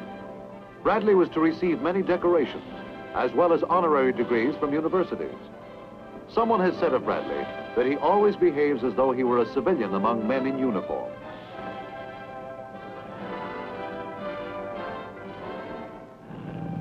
Even as Paris celebrated, something was happening.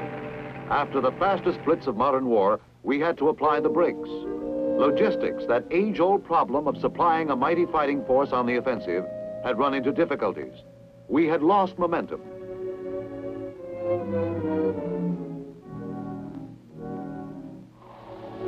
The deep stalemate of winter set in.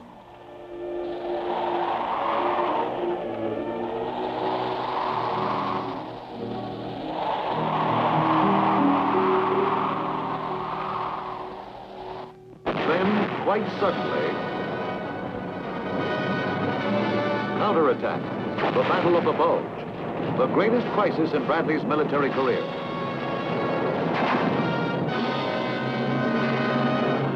Dark moments, unpredictable moments.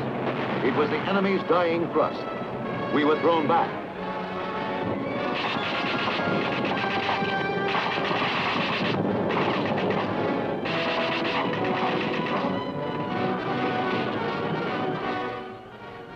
Even when the enemy was a few miles from his headquarters, Bradley refused to move back. He reasoned such a move could destroy confidence. Your identification, General. From stars down, solid proof was needed these trying days that you were not a Nazi disguised as an American.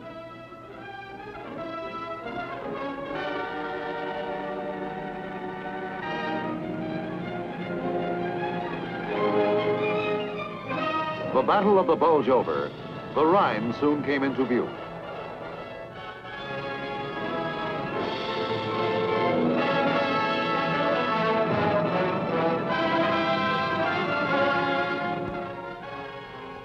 There wasn't much more to it after this. Operation Overlord, which had swept a relatively unknown general into great prominence, had blasted asunder the myth of Nazi invulnerability.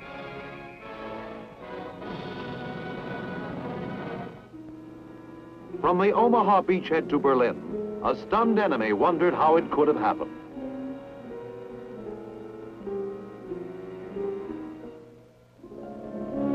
Farm boy to 4 stars. Was he getting there?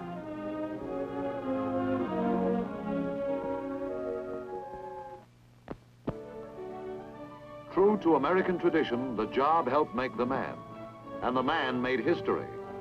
And he never once lost his humility.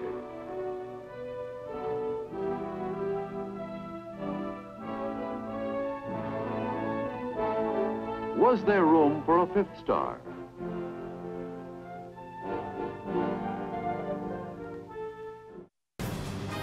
As chairman of the Joint Chiefs, America's top soldier took his seat at the first meeting of the Defense Committee of the North Atlantic Treaty Organization held in Washington.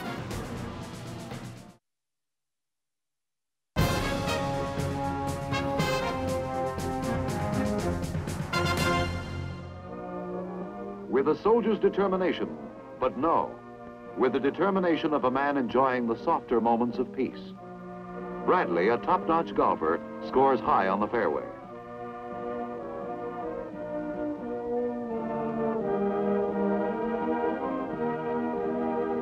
But a hop, skip, and a jump from the fairway was busy Washington. And in post-war America, Bradley played a big role in world affairs. Affairs as they pertain to our survival as a nation.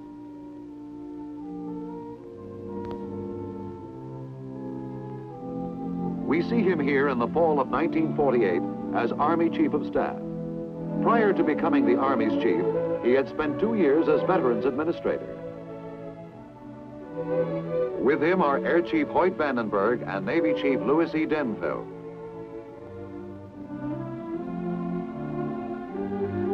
In Bradley's characteristic way, he considered his job another opportunity to serve his country, and America needed him.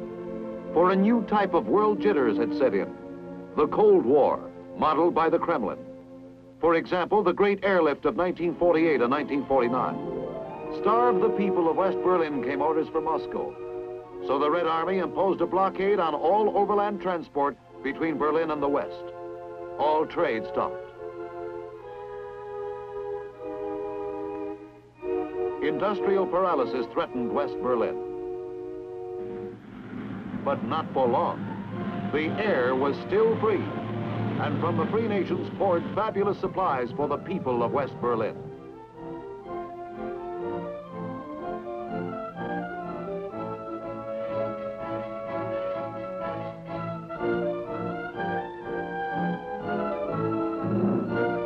The airlift broke the blockade, our first victory in the Cold War. This type of war called for a reassessment of our military objectives. And that's where Bradley fit into the picture. He became a globetrotter, a sort of soldier diplomat. Here we see him arriving in Germany. His mission, to discuss plans for collective security with member nations of the North Atlantic Alliance. This was to be insurance against aggression by Soviet Russia.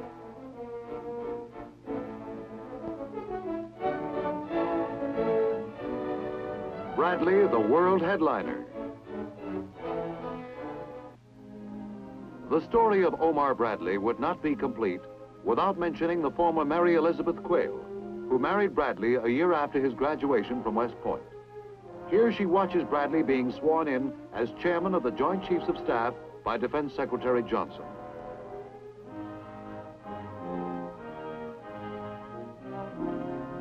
With great pride, Mrs. Bradley will tell you that Omar is a considerate husband and father.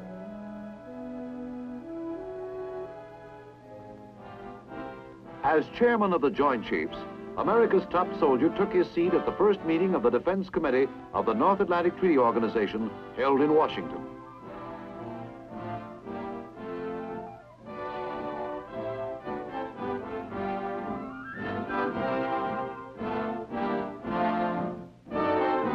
To resist aggression. That was the keynote. Yes, there was room for a fifth star by act of Congress and the deep respect and admiration of a fellow Missourian. A little trouble with the pin, but both Bradley and the president made it.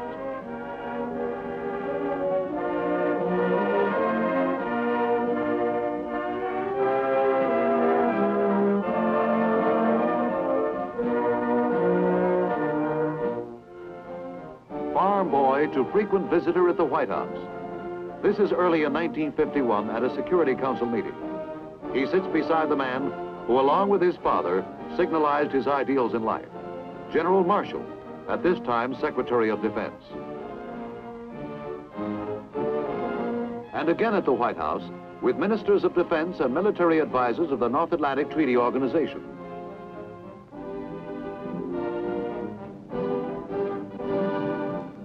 Bradley paid almost 300 visits to the White House, many of them to brief the president on the progress of the war in Korea. Again, he visited war rooms, this time under the banner of the United Nations.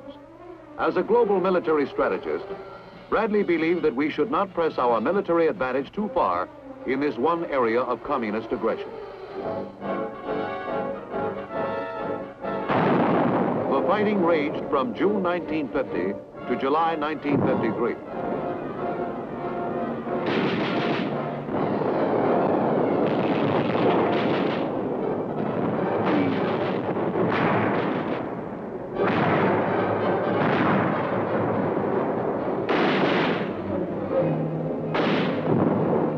These were precarious times.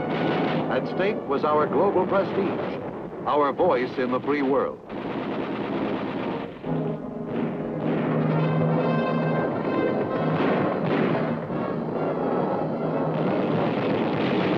This war by satellite, was a new type of Soviet aggression, where the Kremlin directed a conflict in the front yard of Korean homes. As in World War II, Bradley helped direct Allied forces close to the battle lines.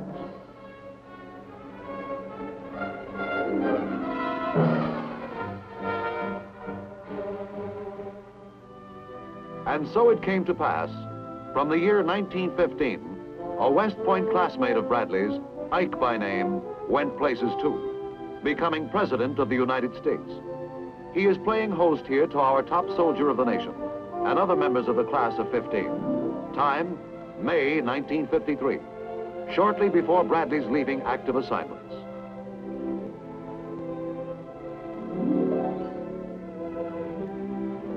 It seemed fitting at this time to name an American town after Bradley. To quote Bradley, "No boy ever came out of an army camp with any more or any less moral fiber and any more or less courage than he had when he left his family fireside." Bradley, West Virginia, on U.S. Route 21, between Beckley and Mount Hope.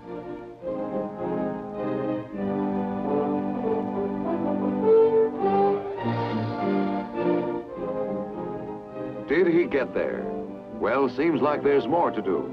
Mission, to help in military reorganization.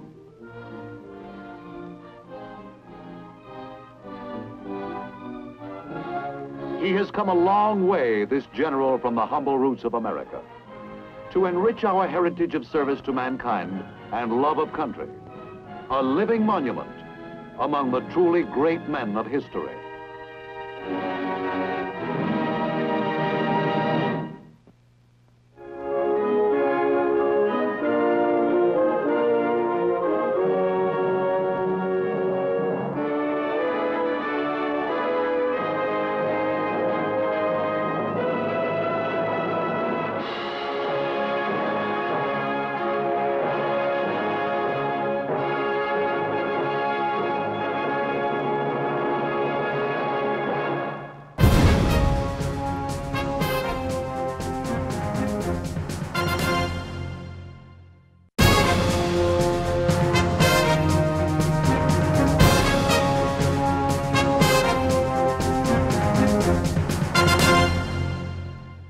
Ladies and gentlemen, Mr. Walter Matthau.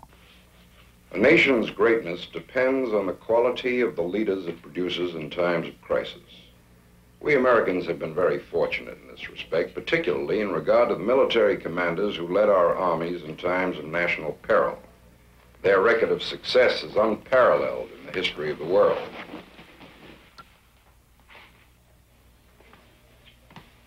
Who are these men? Do we really know them? Do we know how they lived, what they thought? Do we know what special qualities of heart and mind they possessed which qualified them to have the destiny of a nation placed in their hands? The Big Picture has prepared a series of pictorial biographies of some of the great military leaders of American history. High on any soldier's roll call of honor is the name of General John Joseph Pershing, or as he was called with admiration and respect, Blackjack Pershing. In a remarkable career that began in the half-remembered time of the last century and ended with the dropping of the first atomic bomb, Pershing gave himself devotedly to the service of his country. He left a legacy of strength, simplicity, and honor that will remain etched in the souls of his countrymen for all time. This is his story.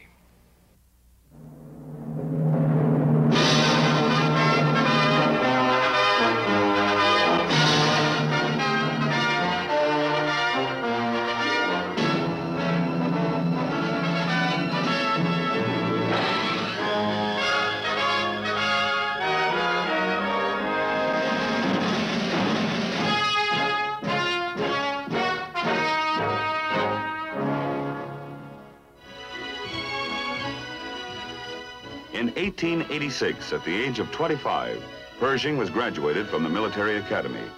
The qualities of leadership about which the world would one day hear a great deal had already begun to show clearly. In his final year, he was elected president of his class and appointed senior captain of cadets.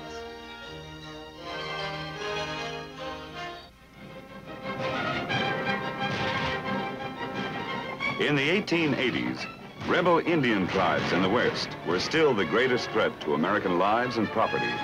And it was the lot of most young professional officers to be pressed into service in these campaigns to make the West secure. Lieutenant Pershing, cavalry, saw his first action the year of his graduation in the fighting in the Southwest, which brought an end to the war against the Apaches, led by the fierce and wily Geronimo. Later, serving as a leader of Indian Scouts, he participated in the final campaign against the rampaging Sioux in South Dakota.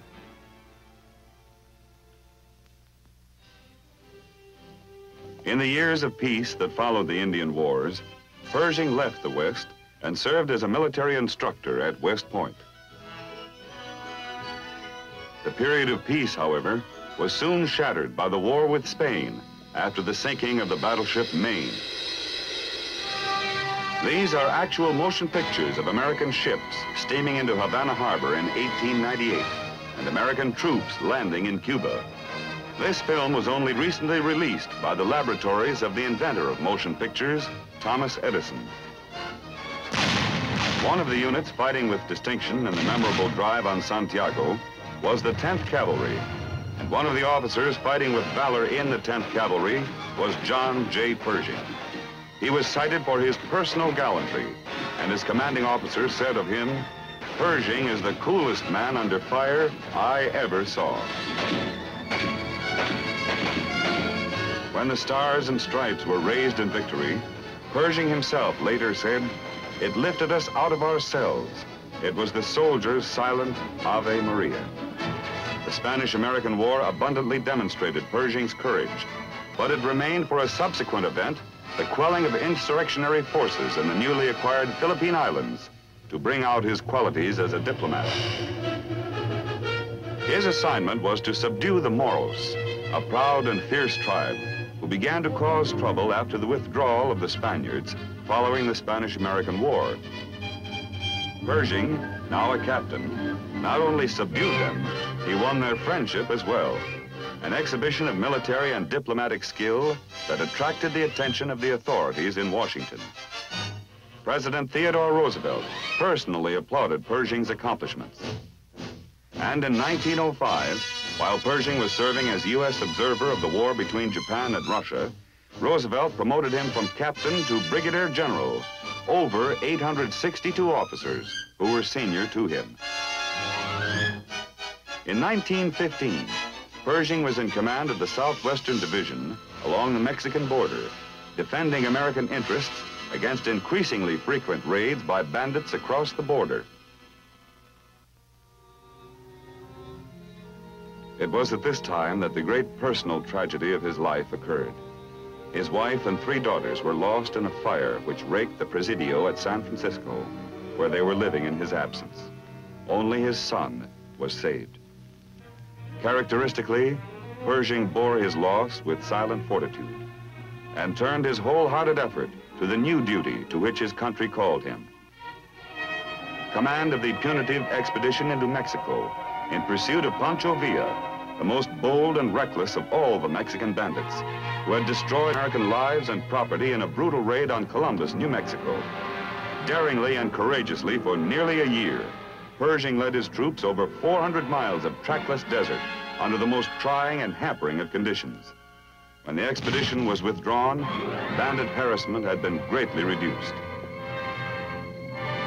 And the American people, whose heroes must be made of enduring stuff, had found in John J. Pershing a unique study in dedication to duty and unflinching loyalty. The American cavalry's firefights in the Chihuahua Desert in Mexico were only a small part of the conflagration that was searing the world. German aggression had reduced great parts of Europe to rubble and uprooted great masses of Europe's population.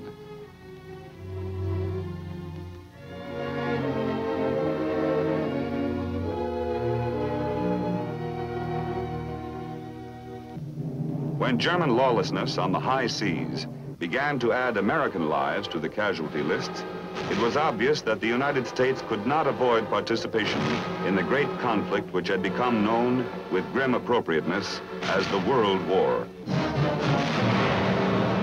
We enter this war, said President Woodrow Wilson in his address before Congress, only because there is no other way of defending our rights.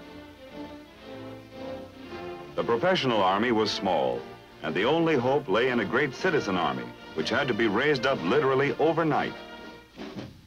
When Pershing was named to head the American Expeditionary Force that would go to France, the nation applauded.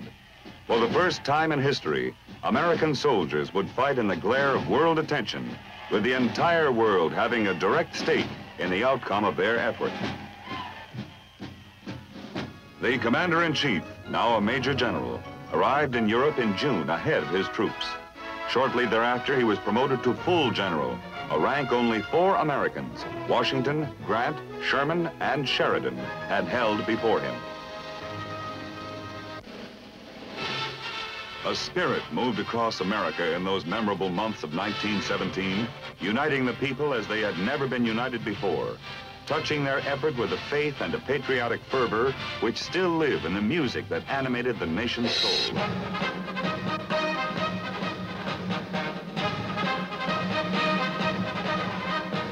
Johnny, get your gun, get your gun, get your gun. Take it on the run, on the run, on the run. Hear them calling you and me, every son of liberty. Hurry right away, no delay, go today. Make your daddy glad to have had such a lad. Tell your sweetheart not to pine, to be powder boys in line. Over there,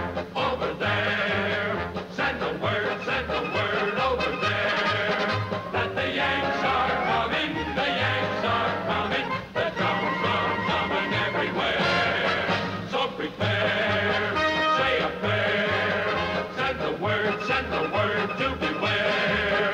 We'll be over, we're coming over, and we won't be back till it's over there.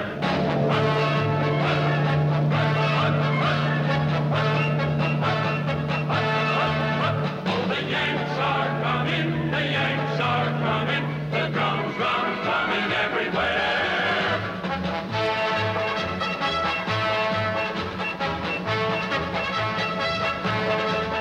We'll be over, we're coming over, and we won't come back till it's over there. Goodbye, Broadway, hello, France, we're 10 million strong.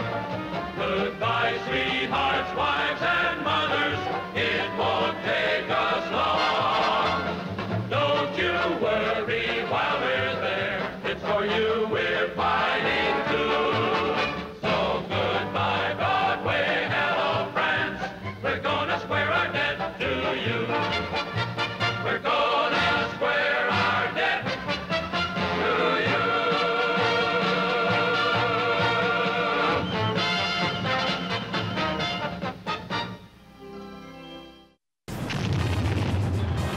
Thousands of tough and specially trained troops hit the Allied line, and in a succession of drives, they shattered the British front and broke through Allied defenses. The Allies counterattacked, and for the first time since 1914, the Western Front was aflame with open warfare.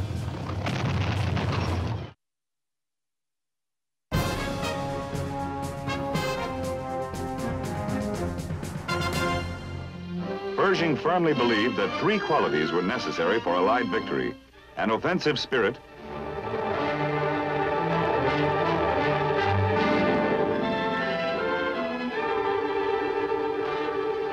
mobility on the battlefield, and effective use of individual weapons. He trained his growing army in these principles, despite the elaborate system of trench defense in which the Western Front had been paralyzed.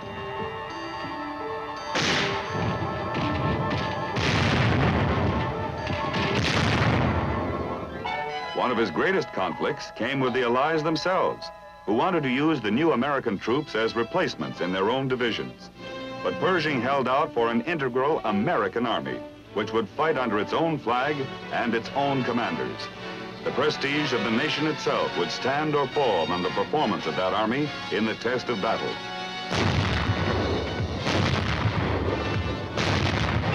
That test came with the massive German offensive which began in the spring of 1918. For almost 4 years, the battle line had held relatively steady. But now the Germans counted on victory. Their plan was to separate the British armies from the French in a devastating series of blows.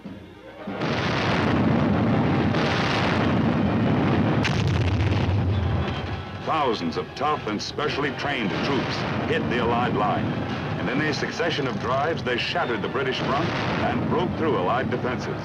The Allies counterattacked, and for the first time since 1914, the Western Front was aflame with open warfare.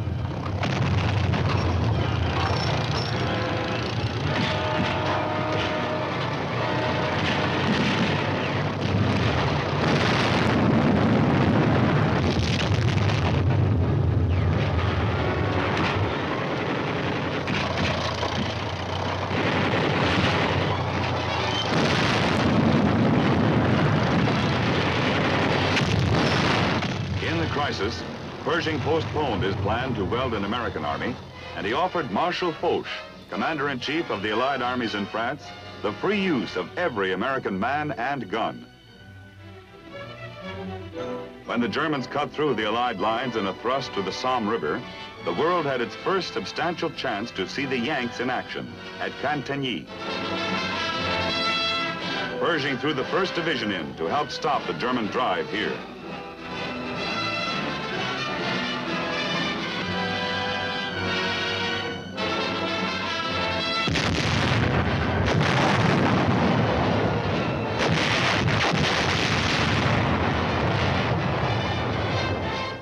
Of the 1st Division took Cantigny and held it, despite violent and sustained counterattacks. In another breakthrough, the Germans rolled across the defenses on the Aisne River, stretching from Soissons to Reims, in a driving, relentless force which struck panic into the French nation. In 3 days, the German tide had reached the Marne River and was less than 40 miles from Paris. Pershing moved the 2nd and 3rd U.S. divisions into the area around Chateau Thierry to help stem this onslaught. Both divisions responded with spectacular spirit and success. The 3rd Division, in its battle for the Marne crossings, wrote one of the most brilliant pages of our military annals, said General Pershing. One of its regiments, the 38th Infantry, earned the proud designation Rock of the Marne. The 2nd Division, holding the road between Chateau Thierry and Paris, began pushing the Germans back. U.S. Marines, fighting with the 2nd Division, reclaimed important ground in a fierce contest known to history now as the Battle of Belleau Wood.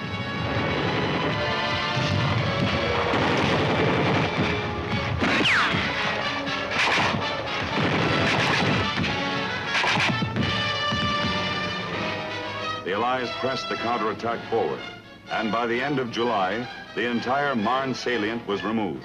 The tide had now turned. The initiative had passed to Allied hands, where it would remain.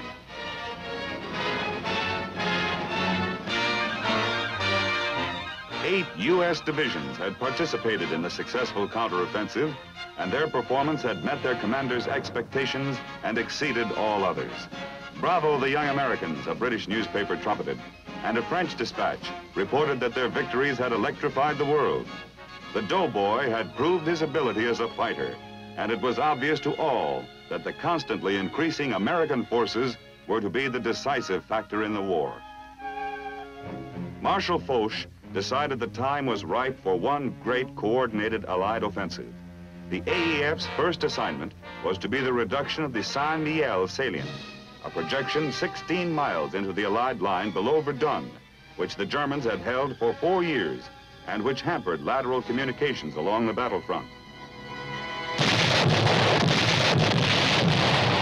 The Saint-Mihiel offensive, which began on September 12th, was the first operation in the war carried out by a complete American army under the separate and independent control of General Pershing.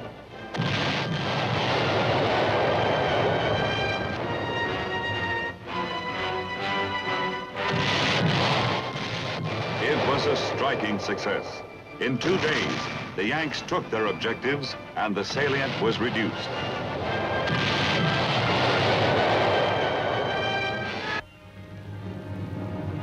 Now America's soldiers were moving to the beat of the muffled drums of history. Because they had fought so decisively as an integrated American force, they were moving in the long tradition of their country, a tradition stretching back across the flats of Yorktown, through the rolling fields of Gettysburg, up the rugged slopes of San Juan Hill. The man who had welded them into this integrated force had by now made his own unique mark on the history of his times. As a tactician, seeking victory through fire and movement on a fluid battlefield, Pershing was proving himself superb. To the men of the AEF, who knew him best by the nickname Blackjack, he was no myth. The battle was his as well as theirs. He had confidence in them, and they gave him their trust and respect.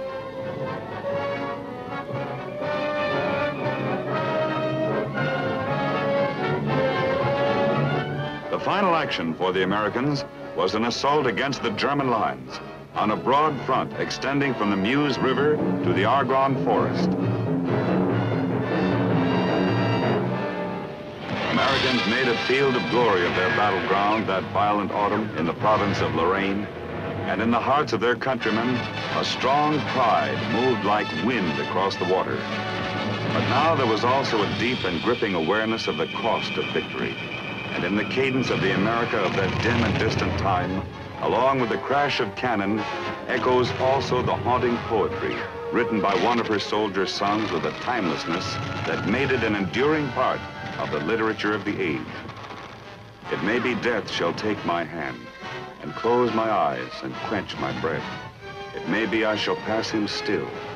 I have a rendezvous with death on some scarred slope of battered hill. The Meuse-Argonne offensive involved the most severe fighting that an American army had ever been called upon to wage in all the nation's history to that time. But doggedly, steadily, never once retreating, the Yanks pushed forward through the fire-swept fields of no man's land, into the very teeth of the enemy's defenses along the invincible Hindenburg Line. Your achievement, General Pershing told them when it was all over, is scarcely to be equaled in America's history.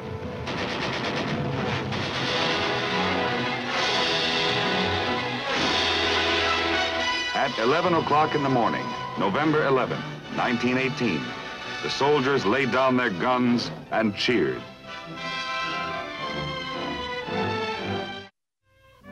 When the body of the unknown soldier was returned from France for burial, Pershing led the nation in its tribute.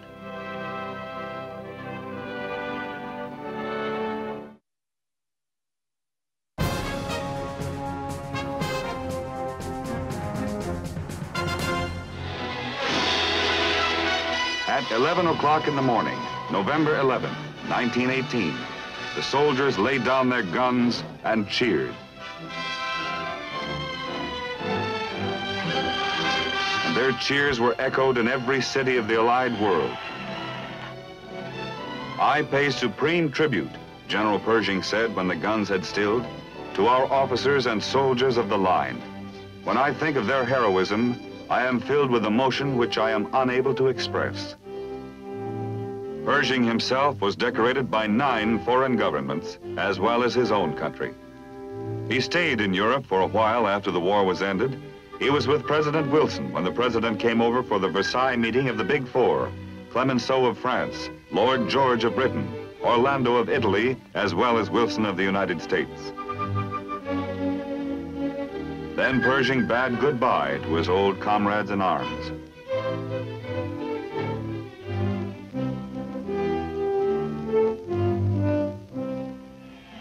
He returned home to receive a hero's welcome. A grateful Congress conferred upon him the rank of General of the Armies of the United States. He is the only man in history to have held that rank. He became Chief of Staff of the Army in 1921 and shaped a national defense program. When Marshal Foch visited the United States in the years immediately after the war, Pershing was on hand to greet him.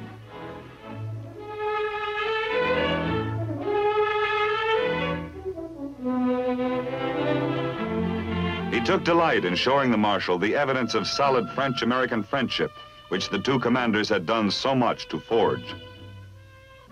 When the body of the unknown soldier was returned from France for burial, Pershing led the nation in its tribute.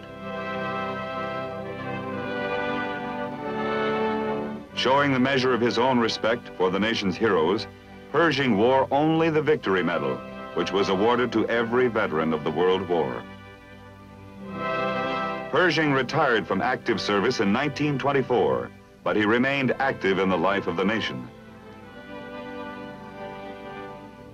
As chairman of the American Battle Monuments Commission, he traveled to Europe many times to witness the dedication of memorials to American soldiers.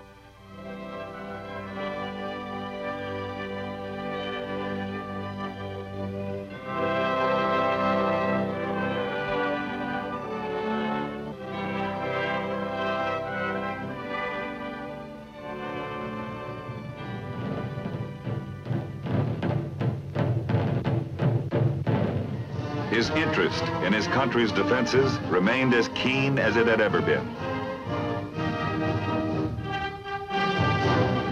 He paid particular attention to the development of the country's future military leaders.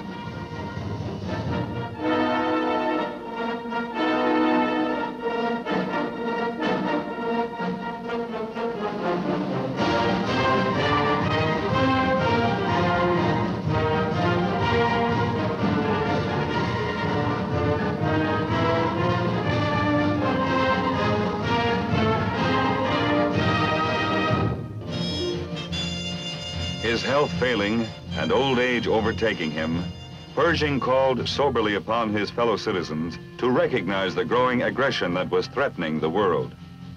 When war did come again, Pershing at 81 instantly offered his services.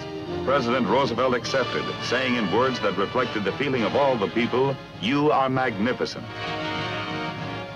Throughout World War II, he gave the benefit of his military wisdom to those who led America to victory in the Second and greatest World War.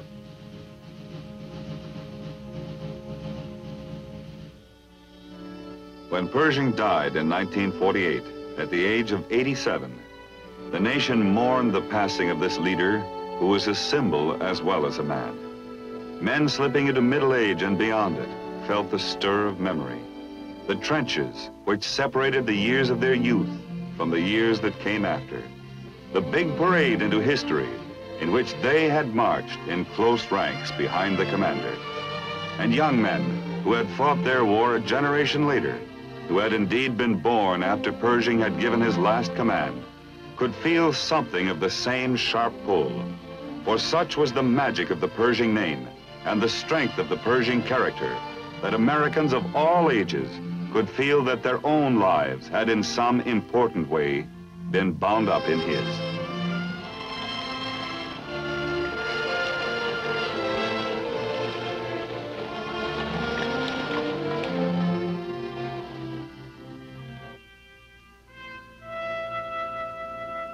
Pershing lies today in honored repose in the fraternity of the nation's heroic dead on the slopes of Arlington National Cemetery.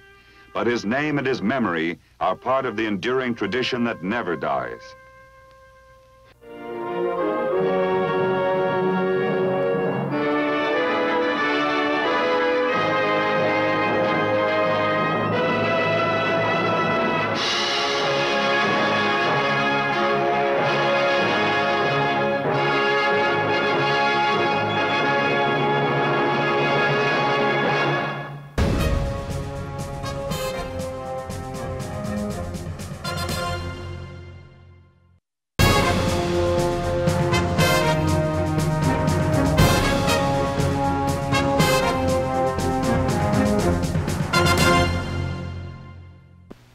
Ladies and gentlemen, Mr. Walter Matthau. Joseph W. Stilwell had spent many years in the service of his country and was already an old man when he was called to greatness. His ordeal was both physical and mental, but he carried on where younger and stronger men fell by the wayside. He was a colorful commander, an inspiring leader, and one of our great military statesmen. His basic mission was to keep the Chinese an effective fighting ally in the Second World War. He carried it out with honor and distinction. He was a familiar figure, the bespectacled old man in the World War I campaign hat, marching briskly at the head of his men as they fought their way through the jungles and across the mountains of Burma. Although his bluntness of speech earned him the nickname of Vinegar Joe, to the millions of men who served under him, he was the kindest and most modest man who ever lived. To all of them, he was, and in memory still remains, Uncle Joe. I doubt if we will see his like again.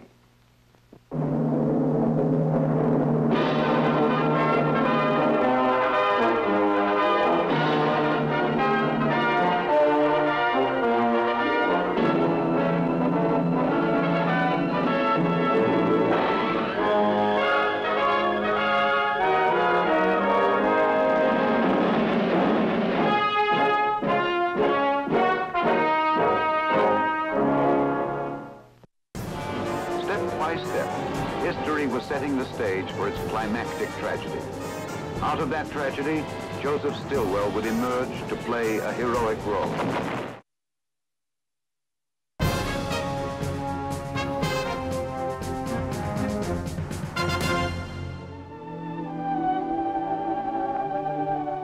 Joseph W. Stilwell was born in March of 1883, the place Palatka, Florida. His childhood and early youth, however, were to be spent in Yonkers, New York. Even in earliest years, he bore the stamp in appearance and in character of much we consider typically American. There was a love for sports, and in these he excelled. There were also mischievous high spirits, perhaps too high. Discipline was indicated. And so the family decision to send Joseph Stilwell to the military academy at West Point.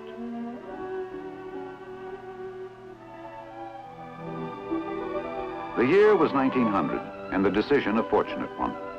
Few men could know, as we know through hindsight, that young men with qualities of courage and leadership would be needed to serve the nation through ensuing years of crisis.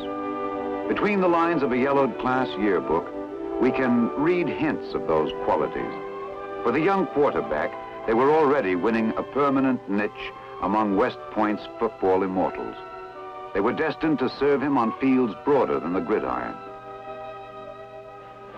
Graduation from the academy did not end Joseph Stilwell's association with West Point. The newly commissioned second lieutenant of infantry was to spend 11 of the next 14 years teaching a succession of classes. His field of instruction, foreign languages. A natural aptitude in these subjects was to prove as fortunate for the nation as was the decision to make the military his profession. In the crowded years not spent at the academy, there would be assignment to service schools and tours of duty in the Philippines and at home. Meanwhile, history was setting the stage for the first of our century's major crises, worldwide conflagration. In its flames, untried American leadership would be tested and tempered. Joseph Stilwell would be among those to receive their baptism of fire. Over there was the patriotic song of the hour. Over there sailed young American manhood to fight in the first international conflict of our history.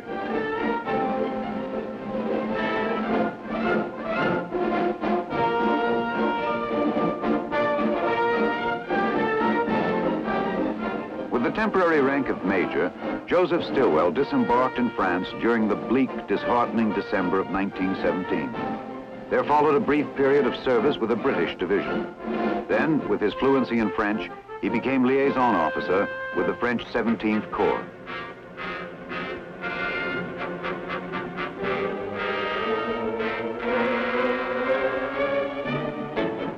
For the young major, there was now action at Verdun, Le Fère, Toul, Saint-Mihiel.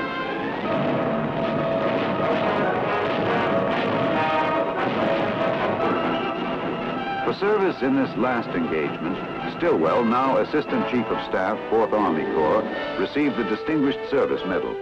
For military attainments of a high order, read the citation. With the war's end, it was now Colonel Stilwell who went on to serve with the Army of Occupation within Germany.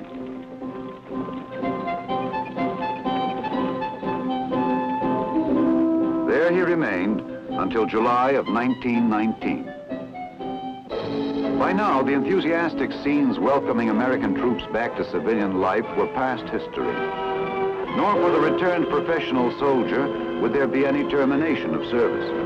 In full recognition of his talent for language, Joseph Stilwell's next assignment of duty was to take him to Peking, there to study and attain fluency in the many Chinese dialects.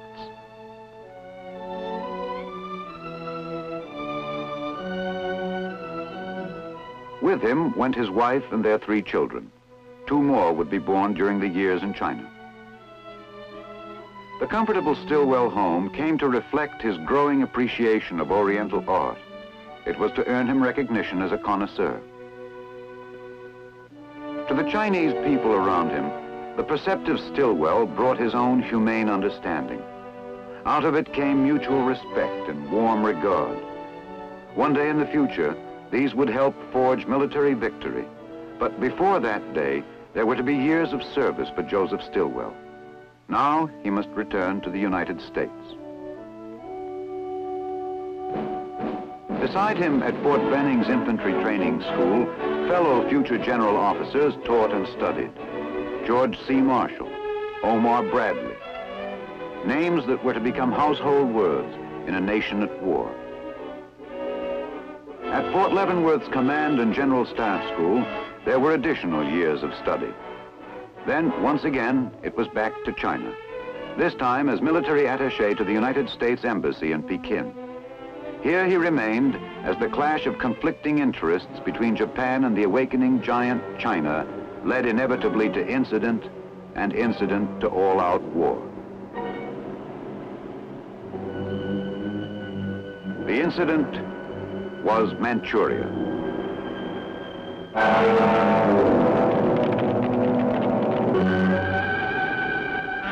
The military machine of the Mikado required no organizing, for the military clique which then held power had long anticipated this day. The overall plan was to decimate China, reduce her province by province.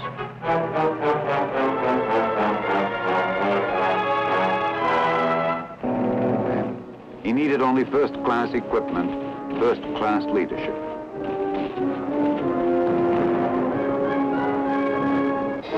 Chiang Kai-shek, the one leader able to preserve Chinese unity, was by now forced to withdraw to the interior city of Chongqing. From here, he sought endlessly to enlist the aid of other nations. There had already occurred the Panay incident, in which an American ship in Chinese waters had been sunk by Japanese bombers. This had crystallized the American sentiment that had long inclined to sympathy for China.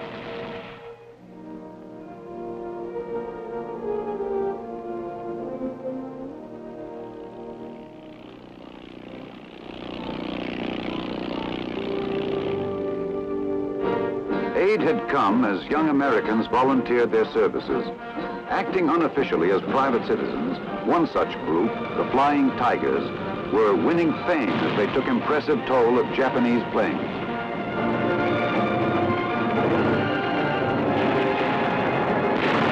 For China's armies engaged in their unequal struggle, arms and equipment were now made available. To cut off these sources of material aid, Japan systematically occupied or blockaded one after another of China's port cities.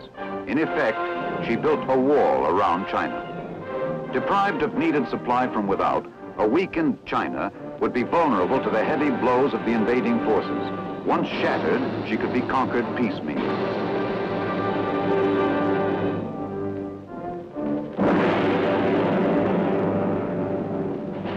The former American observer was now back home again, serving at California's Presidio.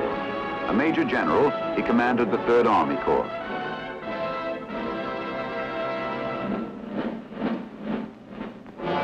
Step by step, history was setting the stage for its climactic tragedy. Out of that tragedy, Joseph Stilwell would emerge to play a heroic role.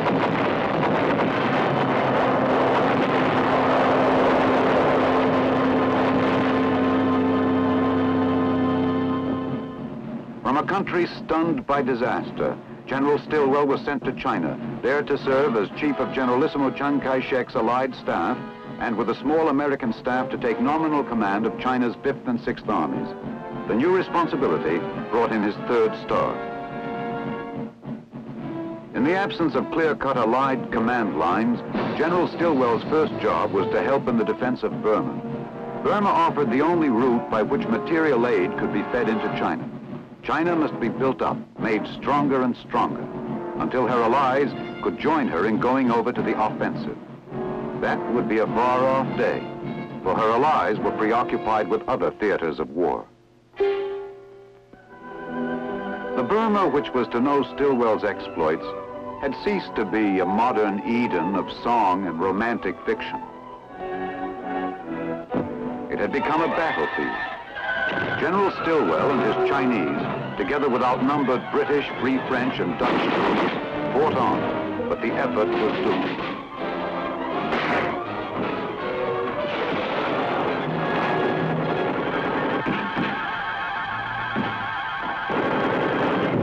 The Japanese steamroller pushed on.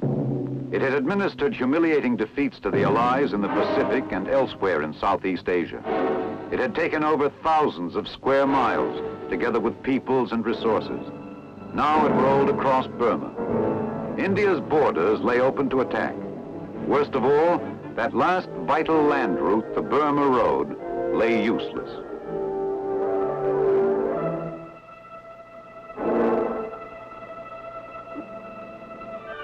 Once again, the old lesson must be learned. Courage alone is not enough.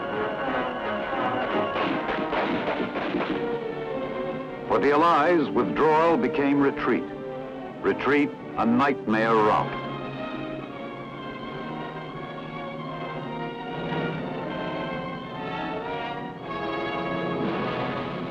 In the ordeal, Joseph Stilwell's full stature revealed itself.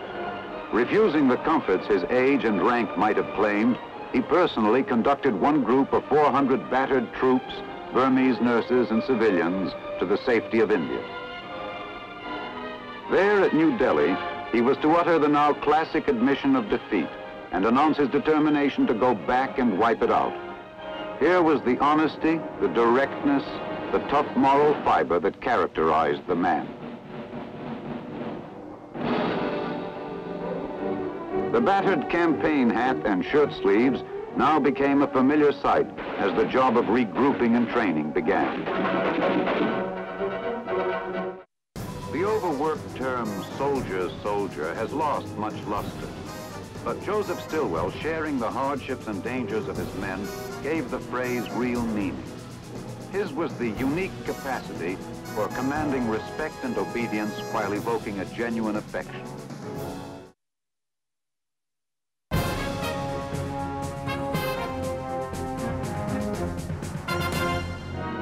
Then from Quebec, Canada, came heartening news.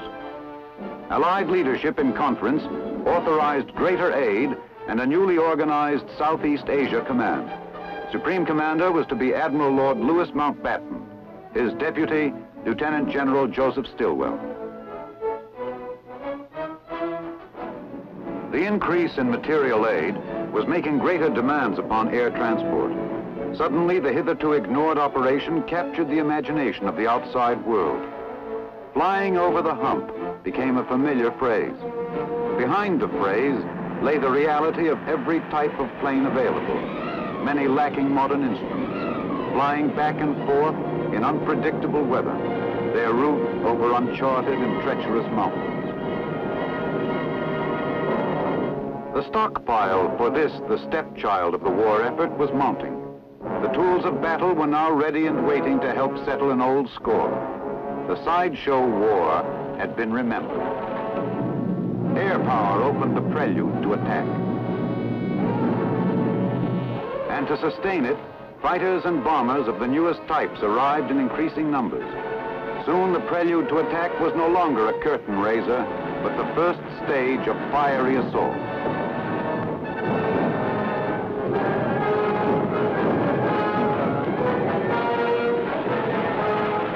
The day had come. Men from China, from all parts of the British Commonwealth, from India and Burma, and from far off Africa. Men of many races, many tongues were on the march, and with General Stilwell's polyglot army, a growing number of American units.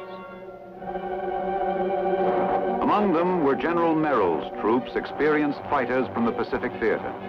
Merrill's Marauders was to be their popular name as they helped make history. In the 2 years of preparation, General Stilwell had molded a machine to beat the enemy at his own game, mountain and jungle warfare. Man-made weapons would exact casualties, but losses even heavier were inflicted by malaria, dysentery, hepatitis, and a wide range of tropical diseases. For the men who fought, enemy metal could hit as hard, sickness could be as crippling as in any other theater. For them, Burma was no sideshow. Supply for the men in their isolated pockets of warfare often had to come by airdrop. In twisting mile-deep canyons and jungle-covered terrain, a miss by a few yards could be as bad as missing by a few hundred miles.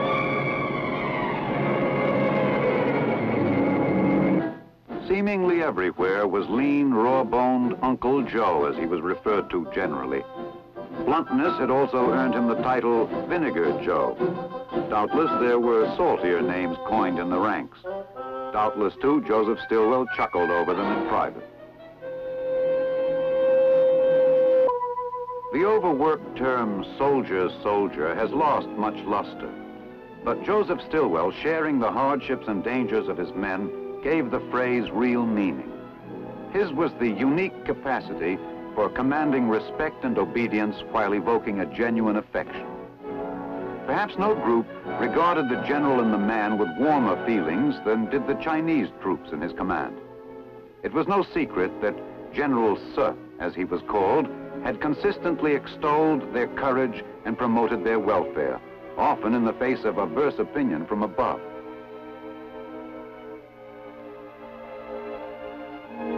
Repaying that faith now were unbroken Chinese victories in the field.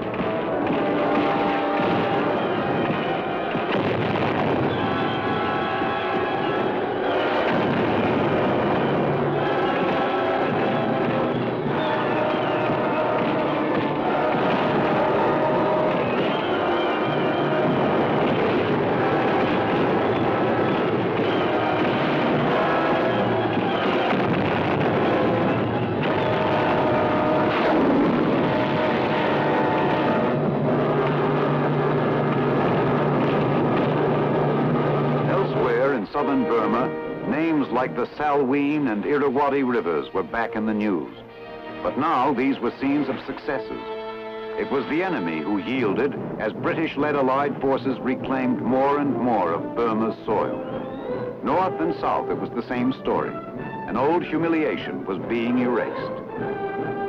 It was now 2 years since the retreat from Burma, and the 61-year-old general could see his timetable for victory working out on schedule. In the circumstances, a birthday celebration was a pleasant and well-earned respite. The presence of a son, Colonel Joseph Stilwell, Jr., marked it a family occasion as well.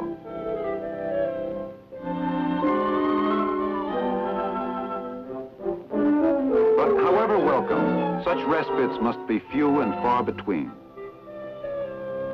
The forgotten war in both South and North had reached its climax.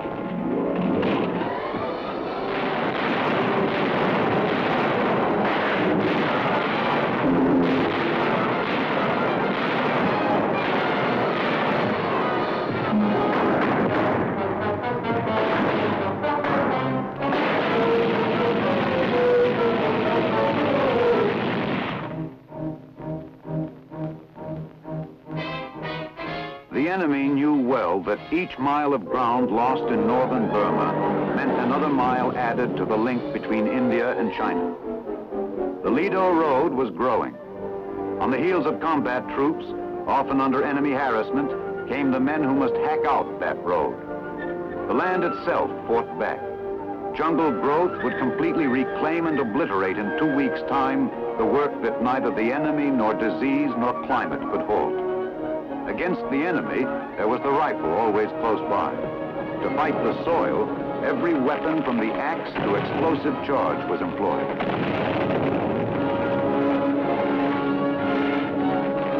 The work went on. General Joseph Stilwell was almost literally dragging his road behind him.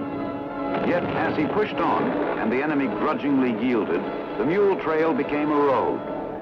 In relative safety, engineering could expand the road into a solid truck route.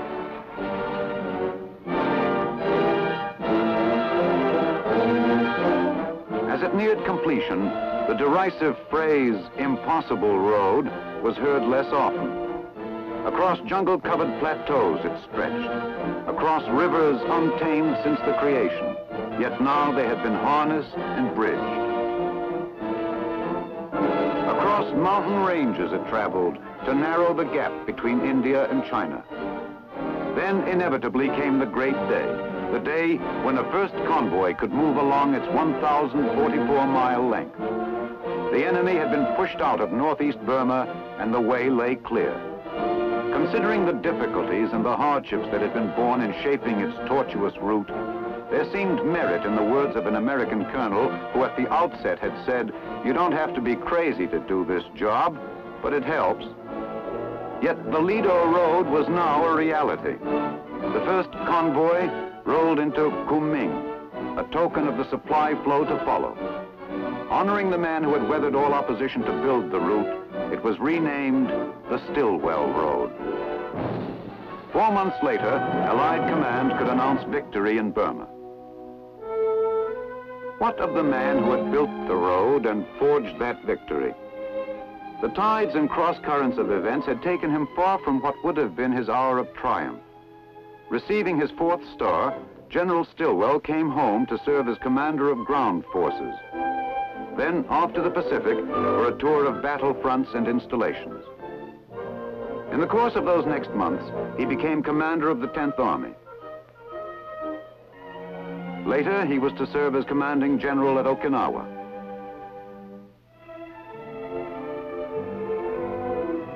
But wherever the assignment, the Stilwell story remained unchanged.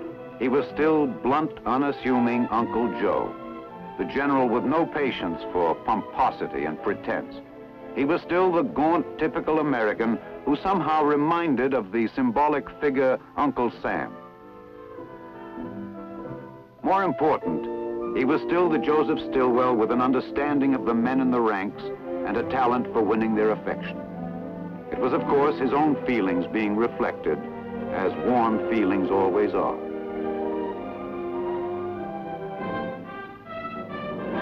Summer of 1945 was ending, and so too history's most devastating war. Like another great military leader who had vowed to return to the scenes of earlier defeat and erase its humiliation, General Stilwell would welcome the date September the 2nd.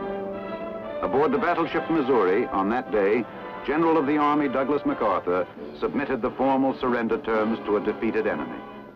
An end had come to the agonies of a tortured world.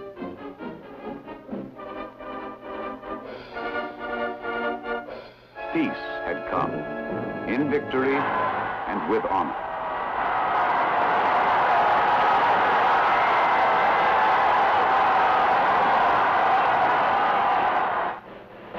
Once again, for General Stilwell, there was assignment to the Presidio, but now as a prelude to well-earned retirement. At nearby Carmel was his family and the home he loved. Here he had planned to pass the rich remaining years that lay ahead. But now, a new enemy struck. This was the enemy within, one who would not be defeated. On October 12, 1946, after a short illness, stout-hearted Joseph Stilwell died. By his own instructions, ceremony was omitted. His ashes strewn out on the Pacific, whose waters play against the shores at beautiful Carmel. Today at West Point, the General's old campaign hat and combat boots are treasured mementos. There hangs, too, a portrait to recall Joseph W. Stilwell's career of service to his country. To the men he led, an example and an inspiration to greatness.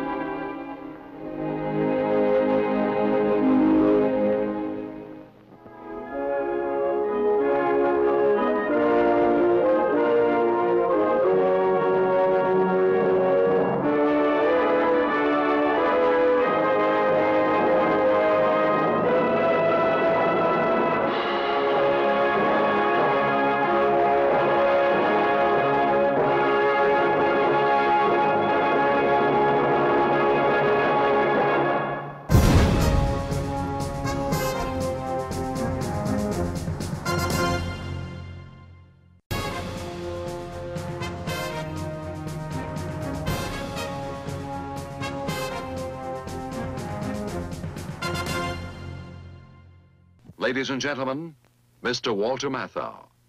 You will enter the continent of Europe and in conjunction with the other United Nations undertake operations aimed at the heart of Germany and the destruction of her armed forces. This was without a doubt the most difficult assignment ever given to one man. The brilliance with which he answered this awesome challenge marks him as one of our greatest soldiers. Mr. Raymond Massey, the distinguished actor, now brings you some of the finest moments in our history. The story of General of the Army, Dwight D. Eisenhower.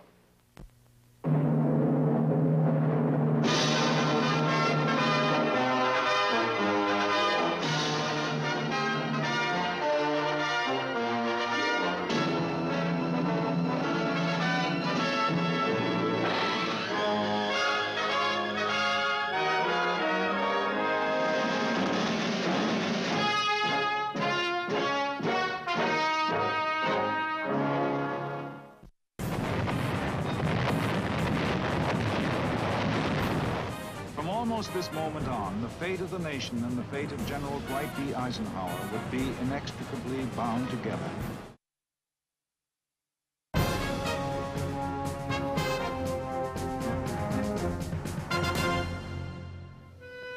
Abilene, Kansas, today, a busy and proud town of almost 7,000 people living in the heart of the western wheatland, is typical of the kind of town that comes to mind with the phrase, grassroots America. The mark of the past is on it, but it does not live in the past. Its streets and its buildings bear testimony to a living and growing America.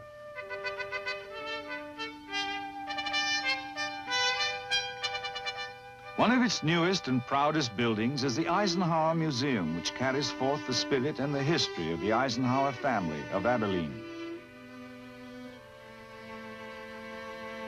It is visited daily by citizens from all parts of the country, ranging from dignitary to schoolboy. Inside the museum, the life of Dwight Eisenhower, boy and man, is depicted in a series of murals. From infancy, that life had the flavor of grassroots America about it. Eisenhower was born in 1890 in Denison, Texas, of parents whose families had migrated to Pennsylvania from Europe and thence to the American Midwest. Young Eisenhower's parents had lived in Abilene before his birth, and it was to Abilene, once the wild town at the end of the Chisholm Trail, now a peaceful village of the plains, that they returned when he was an infant. And it was here that he grew to maturity through a childhood that was active, eager, and happy. An experience shared with devoted parents and spirited brothers. A childhood as rich in the important things of life as ever graced the development of any man. It was an active boyhood in which sports played an important part. He excelled at baseball, both in school and on a vacant lot next to his home. But football was his first love, and his high school coach called him the most outstanding tackle in the valley.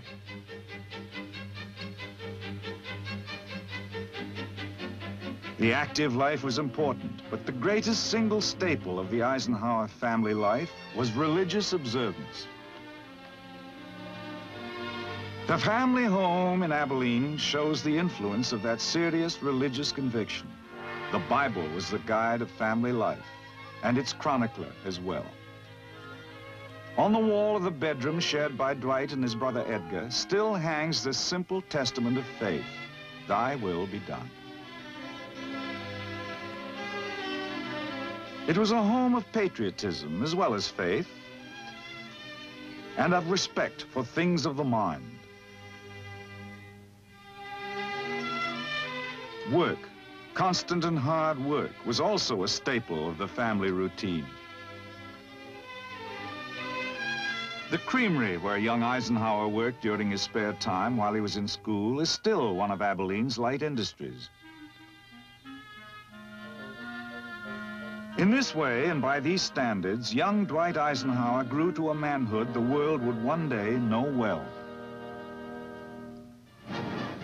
He was 20 when he left Abilene for the military academy at West Point.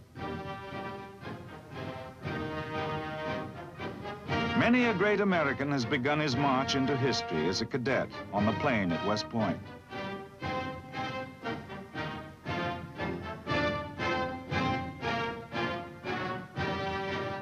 Eisenhower was graduated from the military academy in 1915 and commissioned a second lieutenant of infantry.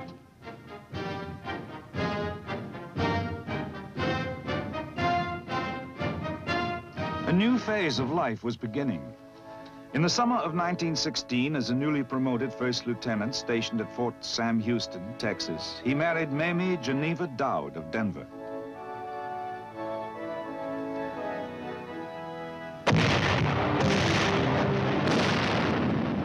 Events in Europe were forging a new phase of life for the entire world. World War I gave many a future general his first experience with combat. But young Eisenhower was not among them. World War I brought him instead command of a tank training center at Gettysburg, Pennsylvania, where he prepared troops of the new Tank Corps for overseas duty. His performance won for him the Distinguished Service Medal, but before he was able to get to Europe, the war ended.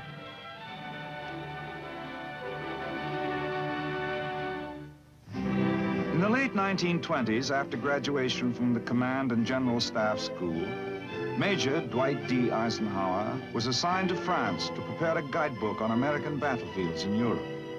It was his first direct experience with that continent.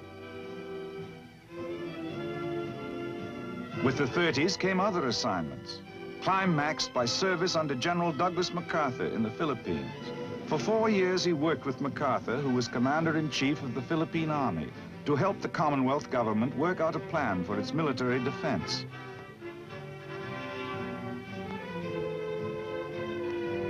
Ordered back to the States in December 1939, Lieutenant Colonel Eisenhower went to Fort Lewis, Washington, as executive officer of the 15th Infantry Regiment.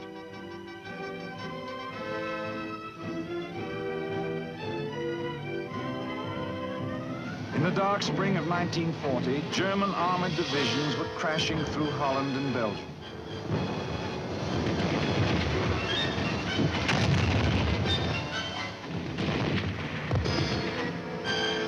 The Luftwaffe was streaking its destruction through Europe's skies. France was prostrate, and beleaguered Britain was standing alone. The United States had passed the Selective Service Act to prepare for what inevitably lay ahead.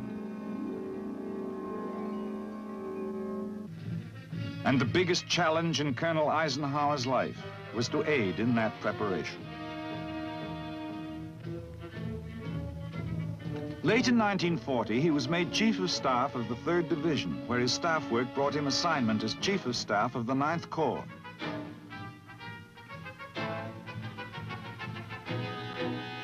In the summer of 1941, Colonel Eisenhower became Chief of Staff to General Walter Kruger, whose newly organized 3rd Army was preparing to participate in the most realistic war maneuvers yet held by American troops.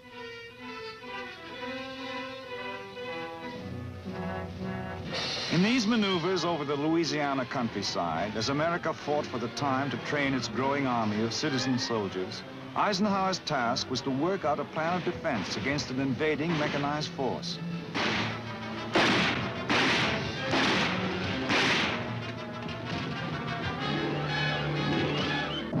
Soon after the maneuvers were over, Eisenhower was promoted to Brigadier General, and within a matter of days came the bombing of Pearl Harbor.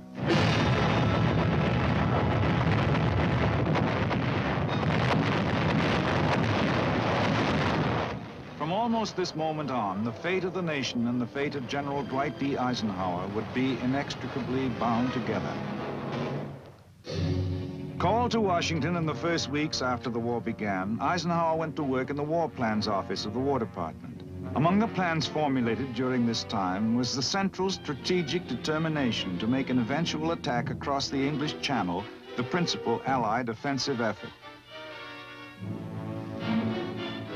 A mural covering the west wall of the Eisenhower Museum dramatizes the high spots of the next great sequence in the adventure involving the nation and the man, whose ability to rise to grave responsibilities brought him rapid promotions. Because an all-out Channel invasion would be impossible before 1944, and because the need for offensive action was immediate in 1942, the Allies undertook, as a combined operation, under the command of General Dwight D. Eisenhower, the invasion of North Africa. The minimum objective of this maneuver was to seize the main ports between Casablanca and Algiers.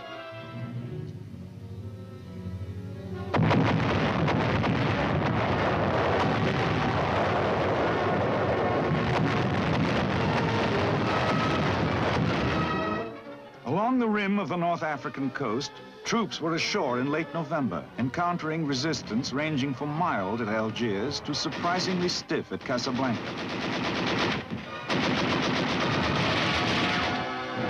The commander's hope was to push quickly east along the Mediterranean and take the important posts of Bizerte and Tunis.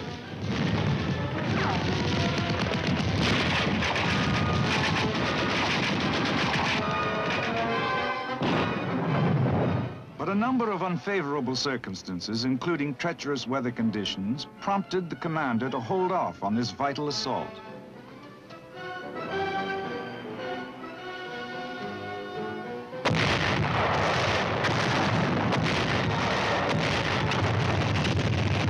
In the spring, however, troops of Omar Bradley's 2nd Corps were able to take Bizerte, and at the same time, Tunis fell to the British First Army.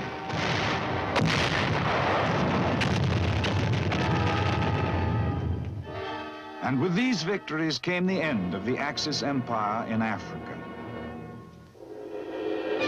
The Allied leaders and the men who had fought under them proudly commemorated their victory.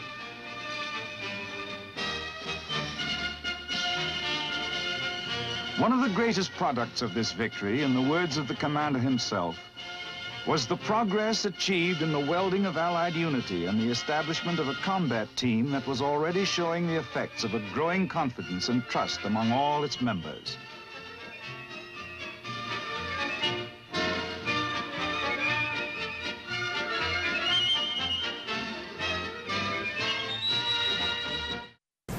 General Eisenhower called upon all troops to rise to new heights of courage and effort. The brave men of the beleaguered forces held and steadily began pressing the enemy back.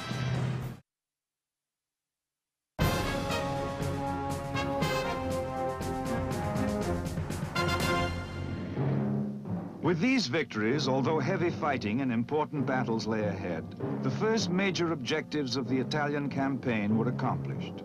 Allied forces were on European soil and would be able to pin down German troops far from the scene of the cross-channel invasion planned for the following year.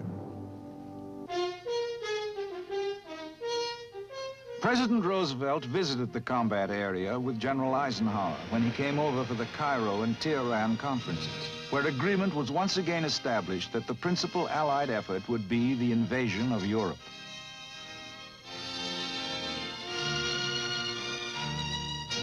Shortly afterward, the man who would command this awesome undertaking was named General Dwight D. Eisenhower, whom people throughout the free world were now calling the man of the hour.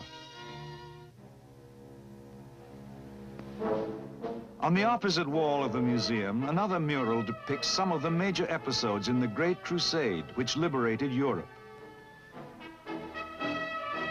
The Supreme Commander's orders from the combined chiefs of staff were quite simple: to land on the coast of France and thereafter to destroy the German ground forces. Between the order and its execution lay an agony of effort. Across the Channel, the heavy fortifications lining the coast of France bespoke the Nazis' belief that they could push the invading armies back into the sea.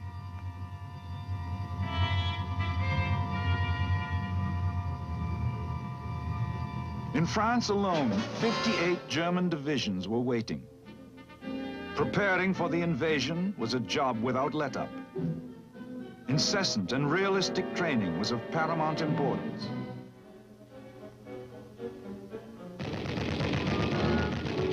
The challenges of morale, the myriad details of coordination on every level, all these were overwhelming. But through those tense months in the early part of 1944, the preparations continued. And finally, after being postponed one day because of weather conditions, the eve of the day of decision was at hand. The commander visited the airborne troops who would lead the invasion. I found the men in fine fettle, he wrote later, joshingly admonishing me that I had no cause for worry. D-Day, with the fate of the war hanging in the balance.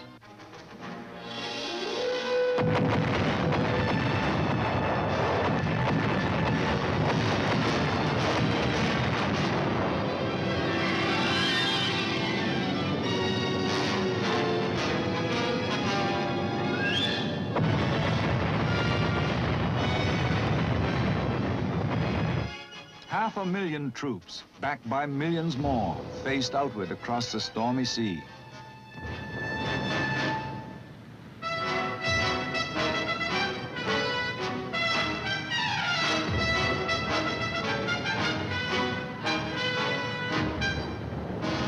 On beaches that dotted the French coast of the Channel, British, Canadian, and American troops touched shore.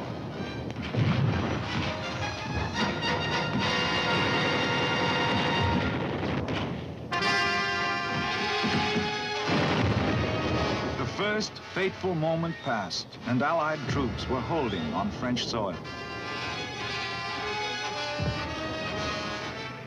1 week after the landings, the commander was able to say to the vast armies under him, "Your accomplishments in the last 7 days of this campaign have exceeded my highest hopes."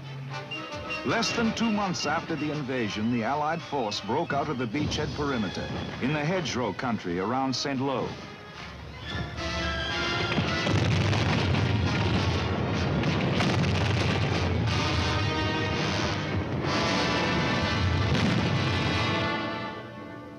Exploitation of the breakout was the next step. And now there began the dramatic pursuit, spearheaded by General George S. Patton's armored force across the heart of France.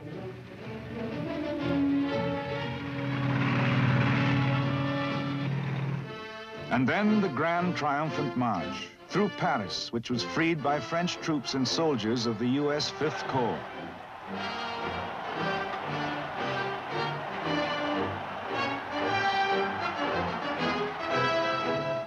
Beyond Paris lay the liberation of Belgium and the yard-by-yard struggle across the German border.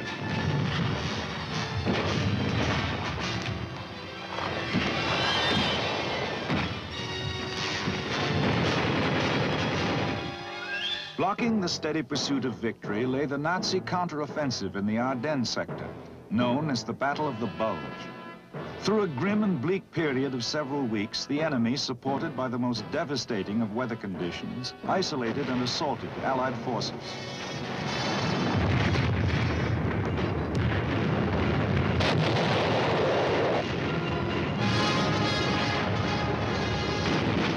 General Eisenhower called upon all troops to rise to new heights of courage and effort.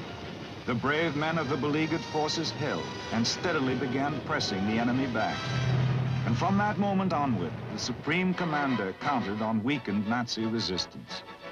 The bridge at Remagen across the Rhine, one of the sturdiest symbols of the war. With its crossing in March 1945, the heart of the enemy's defenses was cracked.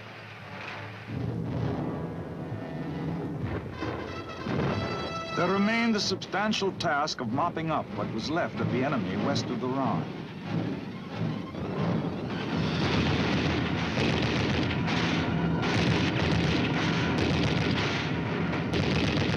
And accepting his surrender in the droves that began to appear. The great cities of the enemy's fatherland were rubble as Allied troops moved through them in the last stages of the enemy's defeat.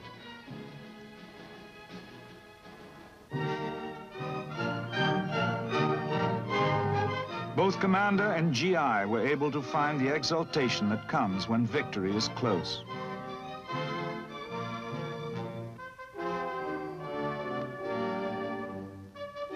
Victory came finally with the German surrender in a schoolhouse at Reims on May the 7th, 1945. The return to peace was signaled by the Supreme Commander. I have the proud privilege of speaking for a victorious army of almost 5 million fighting men. They and the women who have so ably assisted them constitute the Allied expeditionary forces that have liberated Western Europe. They have captured or destroyed enemy armies totaling more than their own strength. Merely to name my principal subordinates in the Canadian, French, American, and British forces is to present a picture of the utmost in efficiency, skill, loyalty, and devotion to duty. The United Nations will gratefully remember Tedder, Montgomery, Spaatz, Bradley, Delott, Creer, and many others. But all these agree with me in the selection of the truly heroic figure of this war. He is G.I. Joe, and his counterpart in the air, the Navy, and the merchant marine of every one of the United Nations.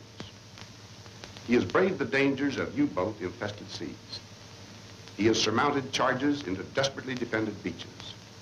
He has fought his tedious, patient way through the ultimate in fortified zones. He has endured cold, hunger, fatigue. His companion has been danger. Death has dogged his footsteps. He and his platoon commanders have given us an example of loyalty, devotion to duty, and indomitable courage that will live in our hearts as long as we admire those qualities in men. And now the long and happy road home. For Dwight Eisenhower, that road was paved with the cheers of the people of the Allied countries. In his own homeland, a hero's welcome awaited him. America's greeting for a favorite son. Here, the story of Dwight D. Eisenhower might well have ended, on this note of triumphant acclaim for a job so splendidly done. But America had other tasks waiting for its favorite soldier. Eisenhower succeeded General Marshall as the Army's first post-war chief of staff. He expressed the belief that one of the greatest pillars of world peace is a strong United States. He visited troops stationed in various parts of the world to show America's growing sense of global responsibility. We must remain, he said, the first champions of those who seek to lead their own lives in peace with their neighbors. Finally, on February the 7th, 1948, the general from Abilene, after 36 years of service to his country, left active military assignment.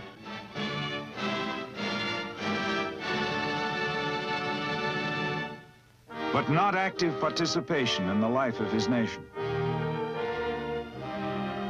He accepted an invitation from Columbia University to serve as president of that great institution, enabling him, so he thought at the time, to devote the remainder of his useful life to the challenges of education.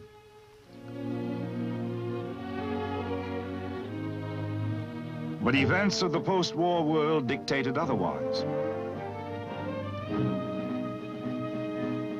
The urgent necessity for unity in the free world brought into being the North Atlantic Treaty Organization.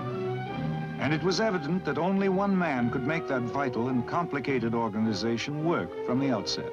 Dwight D. Eisenhower. At the end of 1950, he answered his country's call once more. And once more, he was on European soil to assume supreme command of the land, the sea, and the air forces of a grand defensive alliance. Against the new threat rising from the Soviets, who had once been his nation's ally, he had to create in the war-weary European soul the will to defend itself, so that freedom so dearly bought would not be lost. For more than a year, he labored diligently at his task of coalition. When he turned over the reins of command to General Matthew Ridgway, the structure of military unity among free nations, on which rested the hope for continued peace, was established.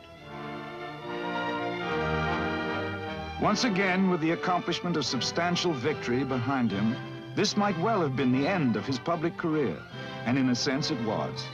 The closing chapter in the story of Eisenhower the soldier.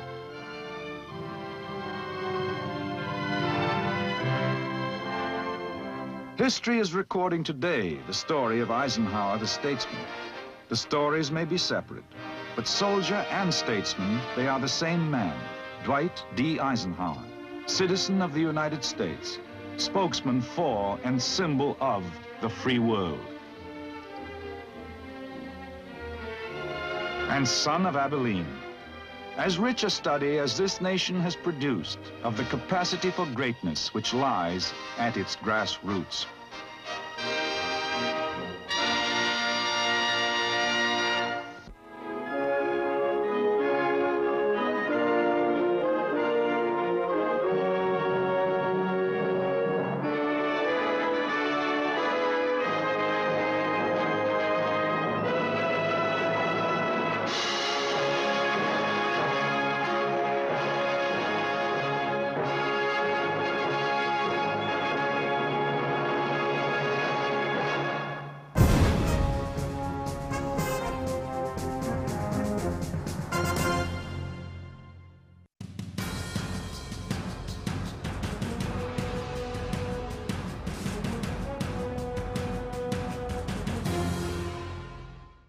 ladies and gentlemen, Mr. Walter Matthau.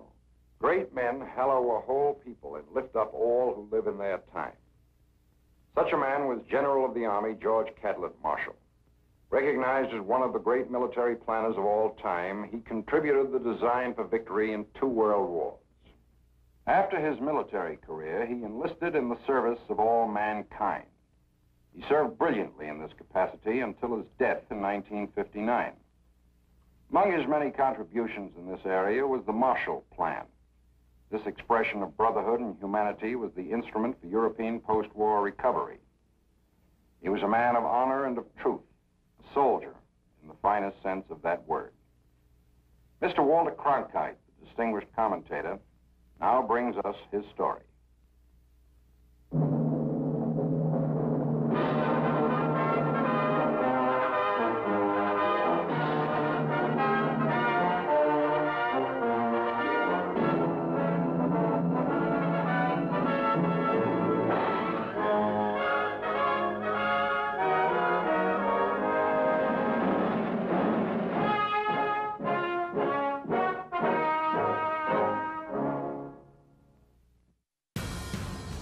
During the 30s, the world caught fire, ignited by a handful of global arsonists who enjoyed their work.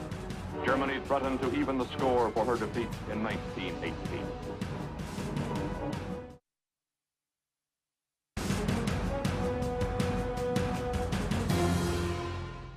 A distinguished faculty at the Fort Benning Infantry School, which included future Generals Bradley, Stilwell, and Collins, was under Marshall's direction from 1927 to 1931. When he took over the school, one of the most important in the Army, he found much of the instruction had fallen behind the times.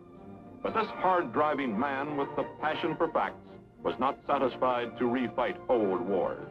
It was the present and the future which concerned him, and he revised the curriculum accordingly.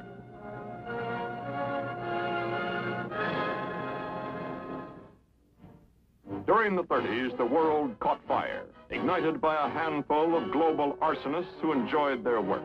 Germany threatened to even the score for her defeat in 1918. On the other side of the world, the Japanese were introducing their neighbors to their own brand of arson. China felt the brutal aggression directed by the Japanese warlords. The Japanese onslaught of China carried out the ambitions and aspirations of a nation bent on territorial conquest.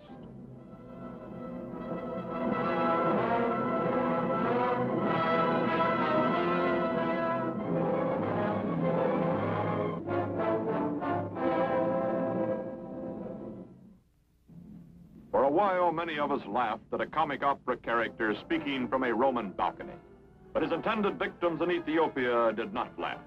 They were a proud and fierce people determined to resist the Italian dictator's aggression. Benito Mussolini invaded the tiny African kingdom anyway, and another piece of earth caught fire.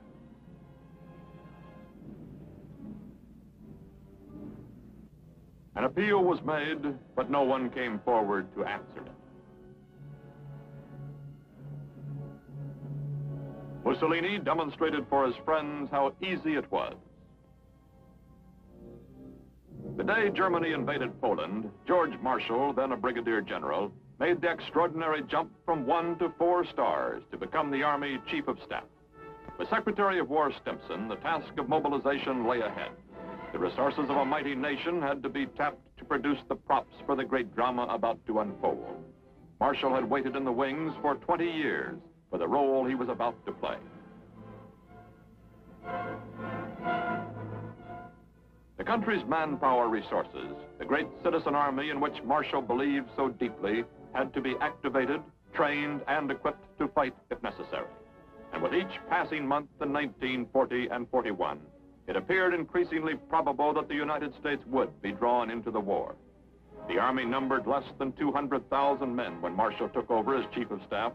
It would swell to more than 8 million before the Axis defeat.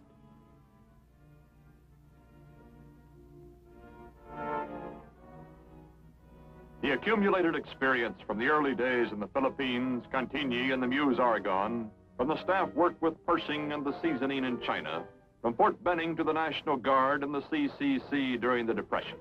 The sum total was imaginatively applied by George Marshall in directing the American Army during the war. It was as if every single year of his career in some way related to the monumental task he undertook. The American military buildup was just beginning to gain momentum when the Japanese attacked Pearl Harbor. At an inspection of the Army's new airborne troops at Fort Bragg in 1942, Marshall gets a close-up view of the citizen soldier at work.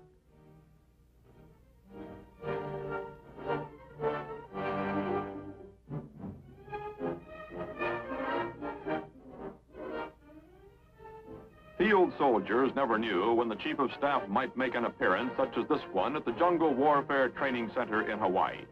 Marshall might do his thinking and planning in Washington, but it was from the field that he drew his facts. A gifted observer, the smallest detail did not escape him. Army subordinates were either proud or dismayed by Marshall's critical appraisal, depending upon the performance.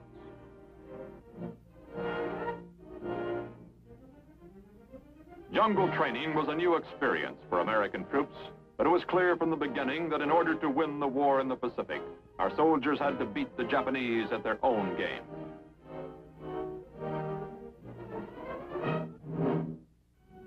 In the forbidding gray of a November dawn in 1942, American naval vessels ghosted in toward the beaches of North Africa, delivering the first major Allied counterattack since the outbreak of the war. Their objective? The German Afrika Korps in Tunisia. The enemy was led by Germany's ingenious Field Marshal Erwin Rommel, the Desert Fox. His veterans already had been baptized by the battle-toughened British Tommies. Desperately, with everything they had, the Germans fought to keep from being pushed into the sea.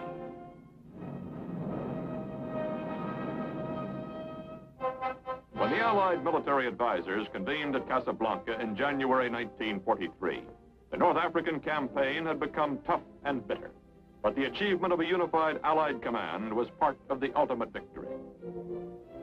Marshall had worked tirelessly to achieve a smooth-running command organization at the highest American level. He held the President's trust and regard and was consulted on every critical decision affecting the conduct of the war. Marshall's diplomatic skill helped reconcile many opposing points of view with British leaders during the Casablanca Conference. From the North African meetings came the Allied decision to bomb Germany around the clock. American B-17s helped carry the war to the German backyard.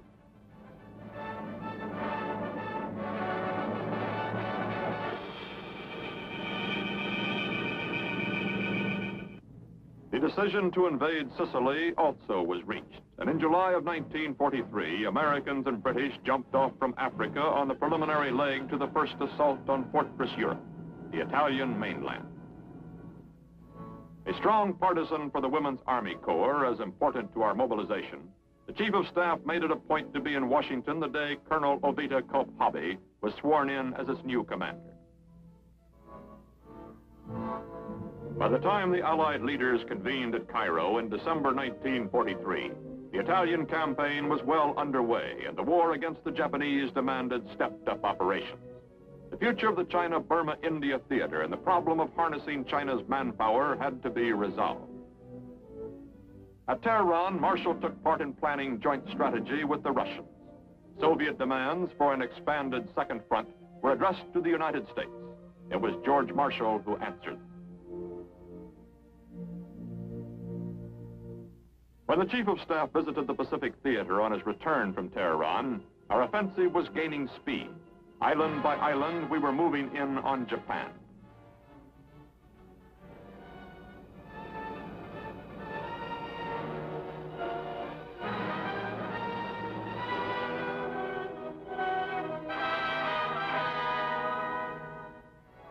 At Goodenough Island in 1944, Marshall listened to a first-hand report on the successful operations in the Gilbert Islands and the planned invasion of the Marshalls. Marshall conferred with General Douglas MacArthur, theater commander, as the Allies were gearing for the big Pacific push which would carry them to the very doorstep of Japan. Italy had become a slow and painful struggle. The road to Rome was a long one, and for Marshall and his wife, one of extreme personal anxiety. As a tank commander under Patton, Marshall's stepson had been engaged in the heaviest fighting for weeks. When the Americans finally broke through the lines of a stubborn enemy, the young officer fought his last fight. For General Marshall, the war had turned into a personal tragedy.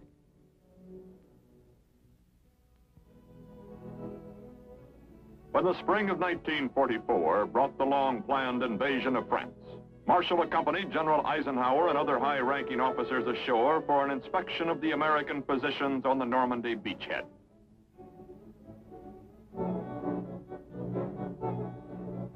"15 stars filled this corporal's jeep as Admiral King and Generals Marshall, Bradley, and Eisenhower ride out to survey the battle damage.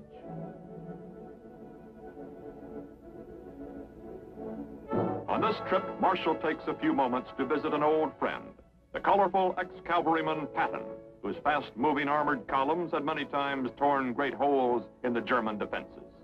Marshall considered Patton one of the ablest field commanders in the Army, and the Chief of Staff had personally ordered the Mercurial General to his original combat assignment in North Africa. The subsequent performance of the troops under Patton's command confirmed General Marshall's wise choice. Allied planners met again in 1944, this time at Quebec. A decision was reached to move the invasion of the Philippines 3 months ahead of schedule.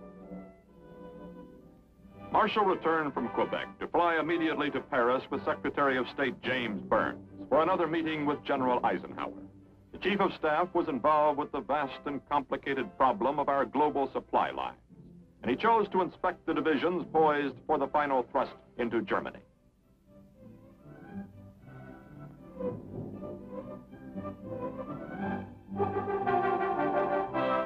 A minor slack in the line of supply at this moment could cause a major military disaster, and Marshall knew all these facts at both ends of the line. The price of victory was far too high to risk delay.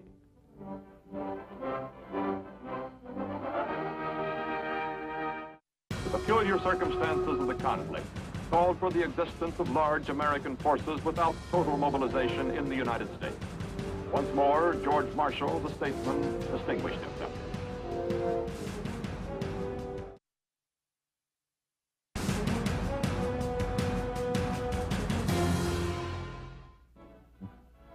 The trip to Europe provided Marshall with another opportunity, a chance to talk with the troops. He spoke informally to American soldiers who had faced the toughest test in history and triumphed.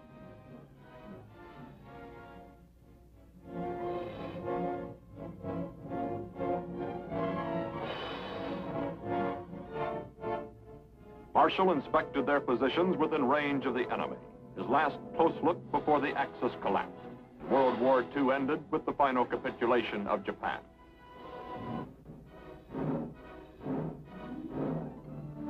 When President Truman presented Marshall with the Distinguished Service Medal in 1945, he said that although millions gave America extraordinary service, Marshall gave it victory. 1945 also saw Marshall dispatched to China as the president's special representative to negotiate a truce between Chiang Kai-shek and the communists. General Eisenhower, then Chief of Staff, visited his former boss during the negotiations.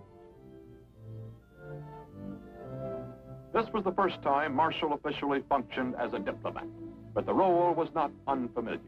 Although the Army had been his profession, his country's interest had always been his career.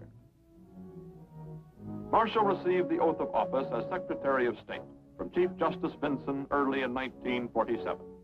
The President enthusiastically endorsed the former Chief of Staff at a critical time in history. It was fairly said that Mr. Truman selected him not because of his experience, but because he was Marshall. There's nothing that I can say at this time regarding matters that pertain to my position in the State Department.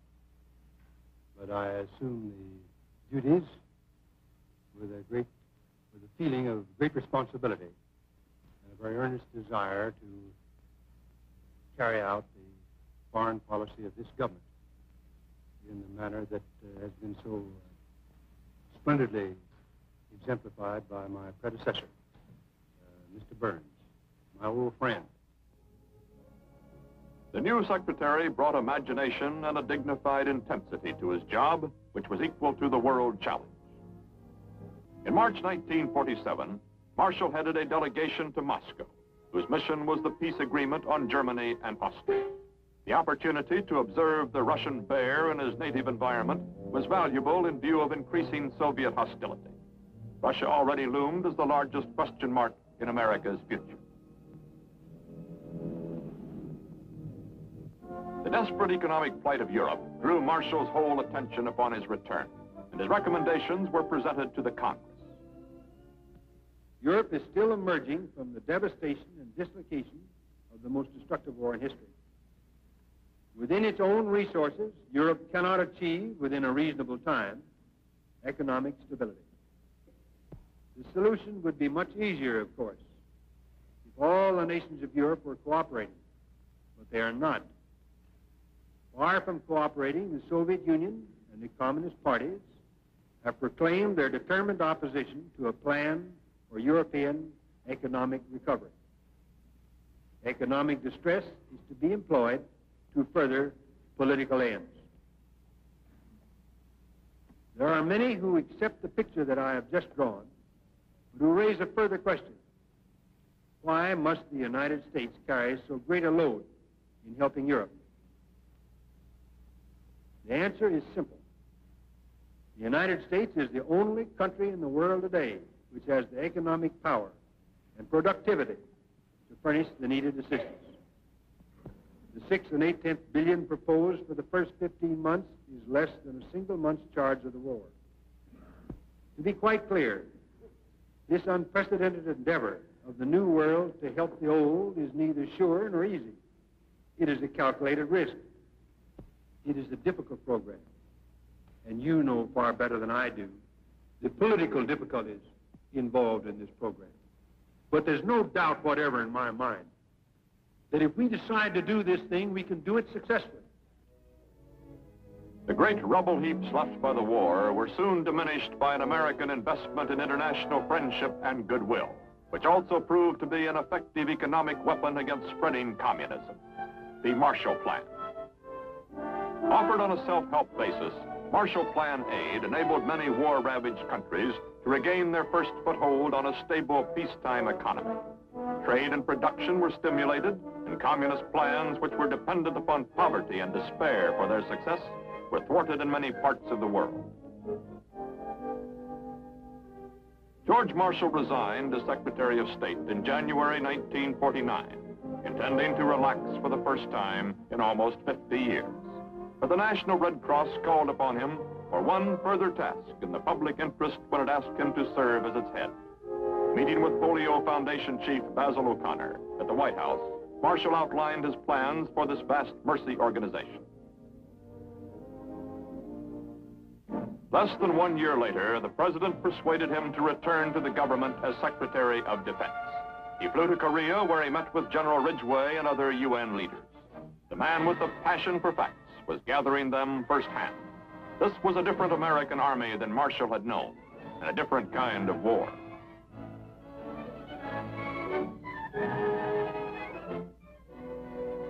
The citizen soldier did the fighting in Korea, but this time under a UN banner and for a limited objective.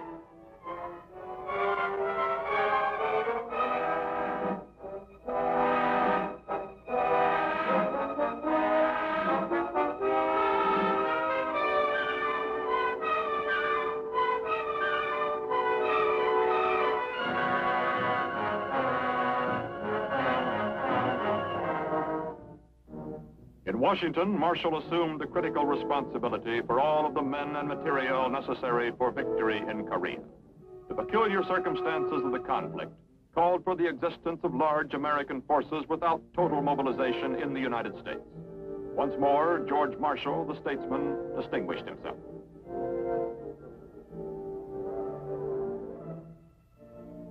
Relaxation was rare for the busy cabinet member, but to the delight of a pretty queen, he did manage to officiate at the Shenandoah Apple Blossom Festival in 1951.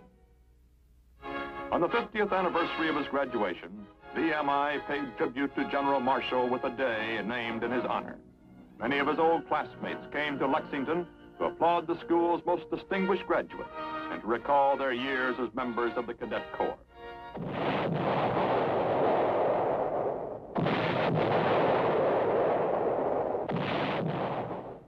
After a howitzer salute to this soldier statesman, the entire body of cadets stood at attention while Marshall was awarded Virginia's Distinguished Service Medal by Governor John Battle. Then, the man whose life represents the highest ideals of the Cadet Corps inspected the ranks of men who may be tomorrow's leaders. George Catlett Marshall resigned from the Defense Department and settled in Leesburg, Virginia in 1951. His public service spanned a critical half-century for our country, placing him in the ranks of great American patriots.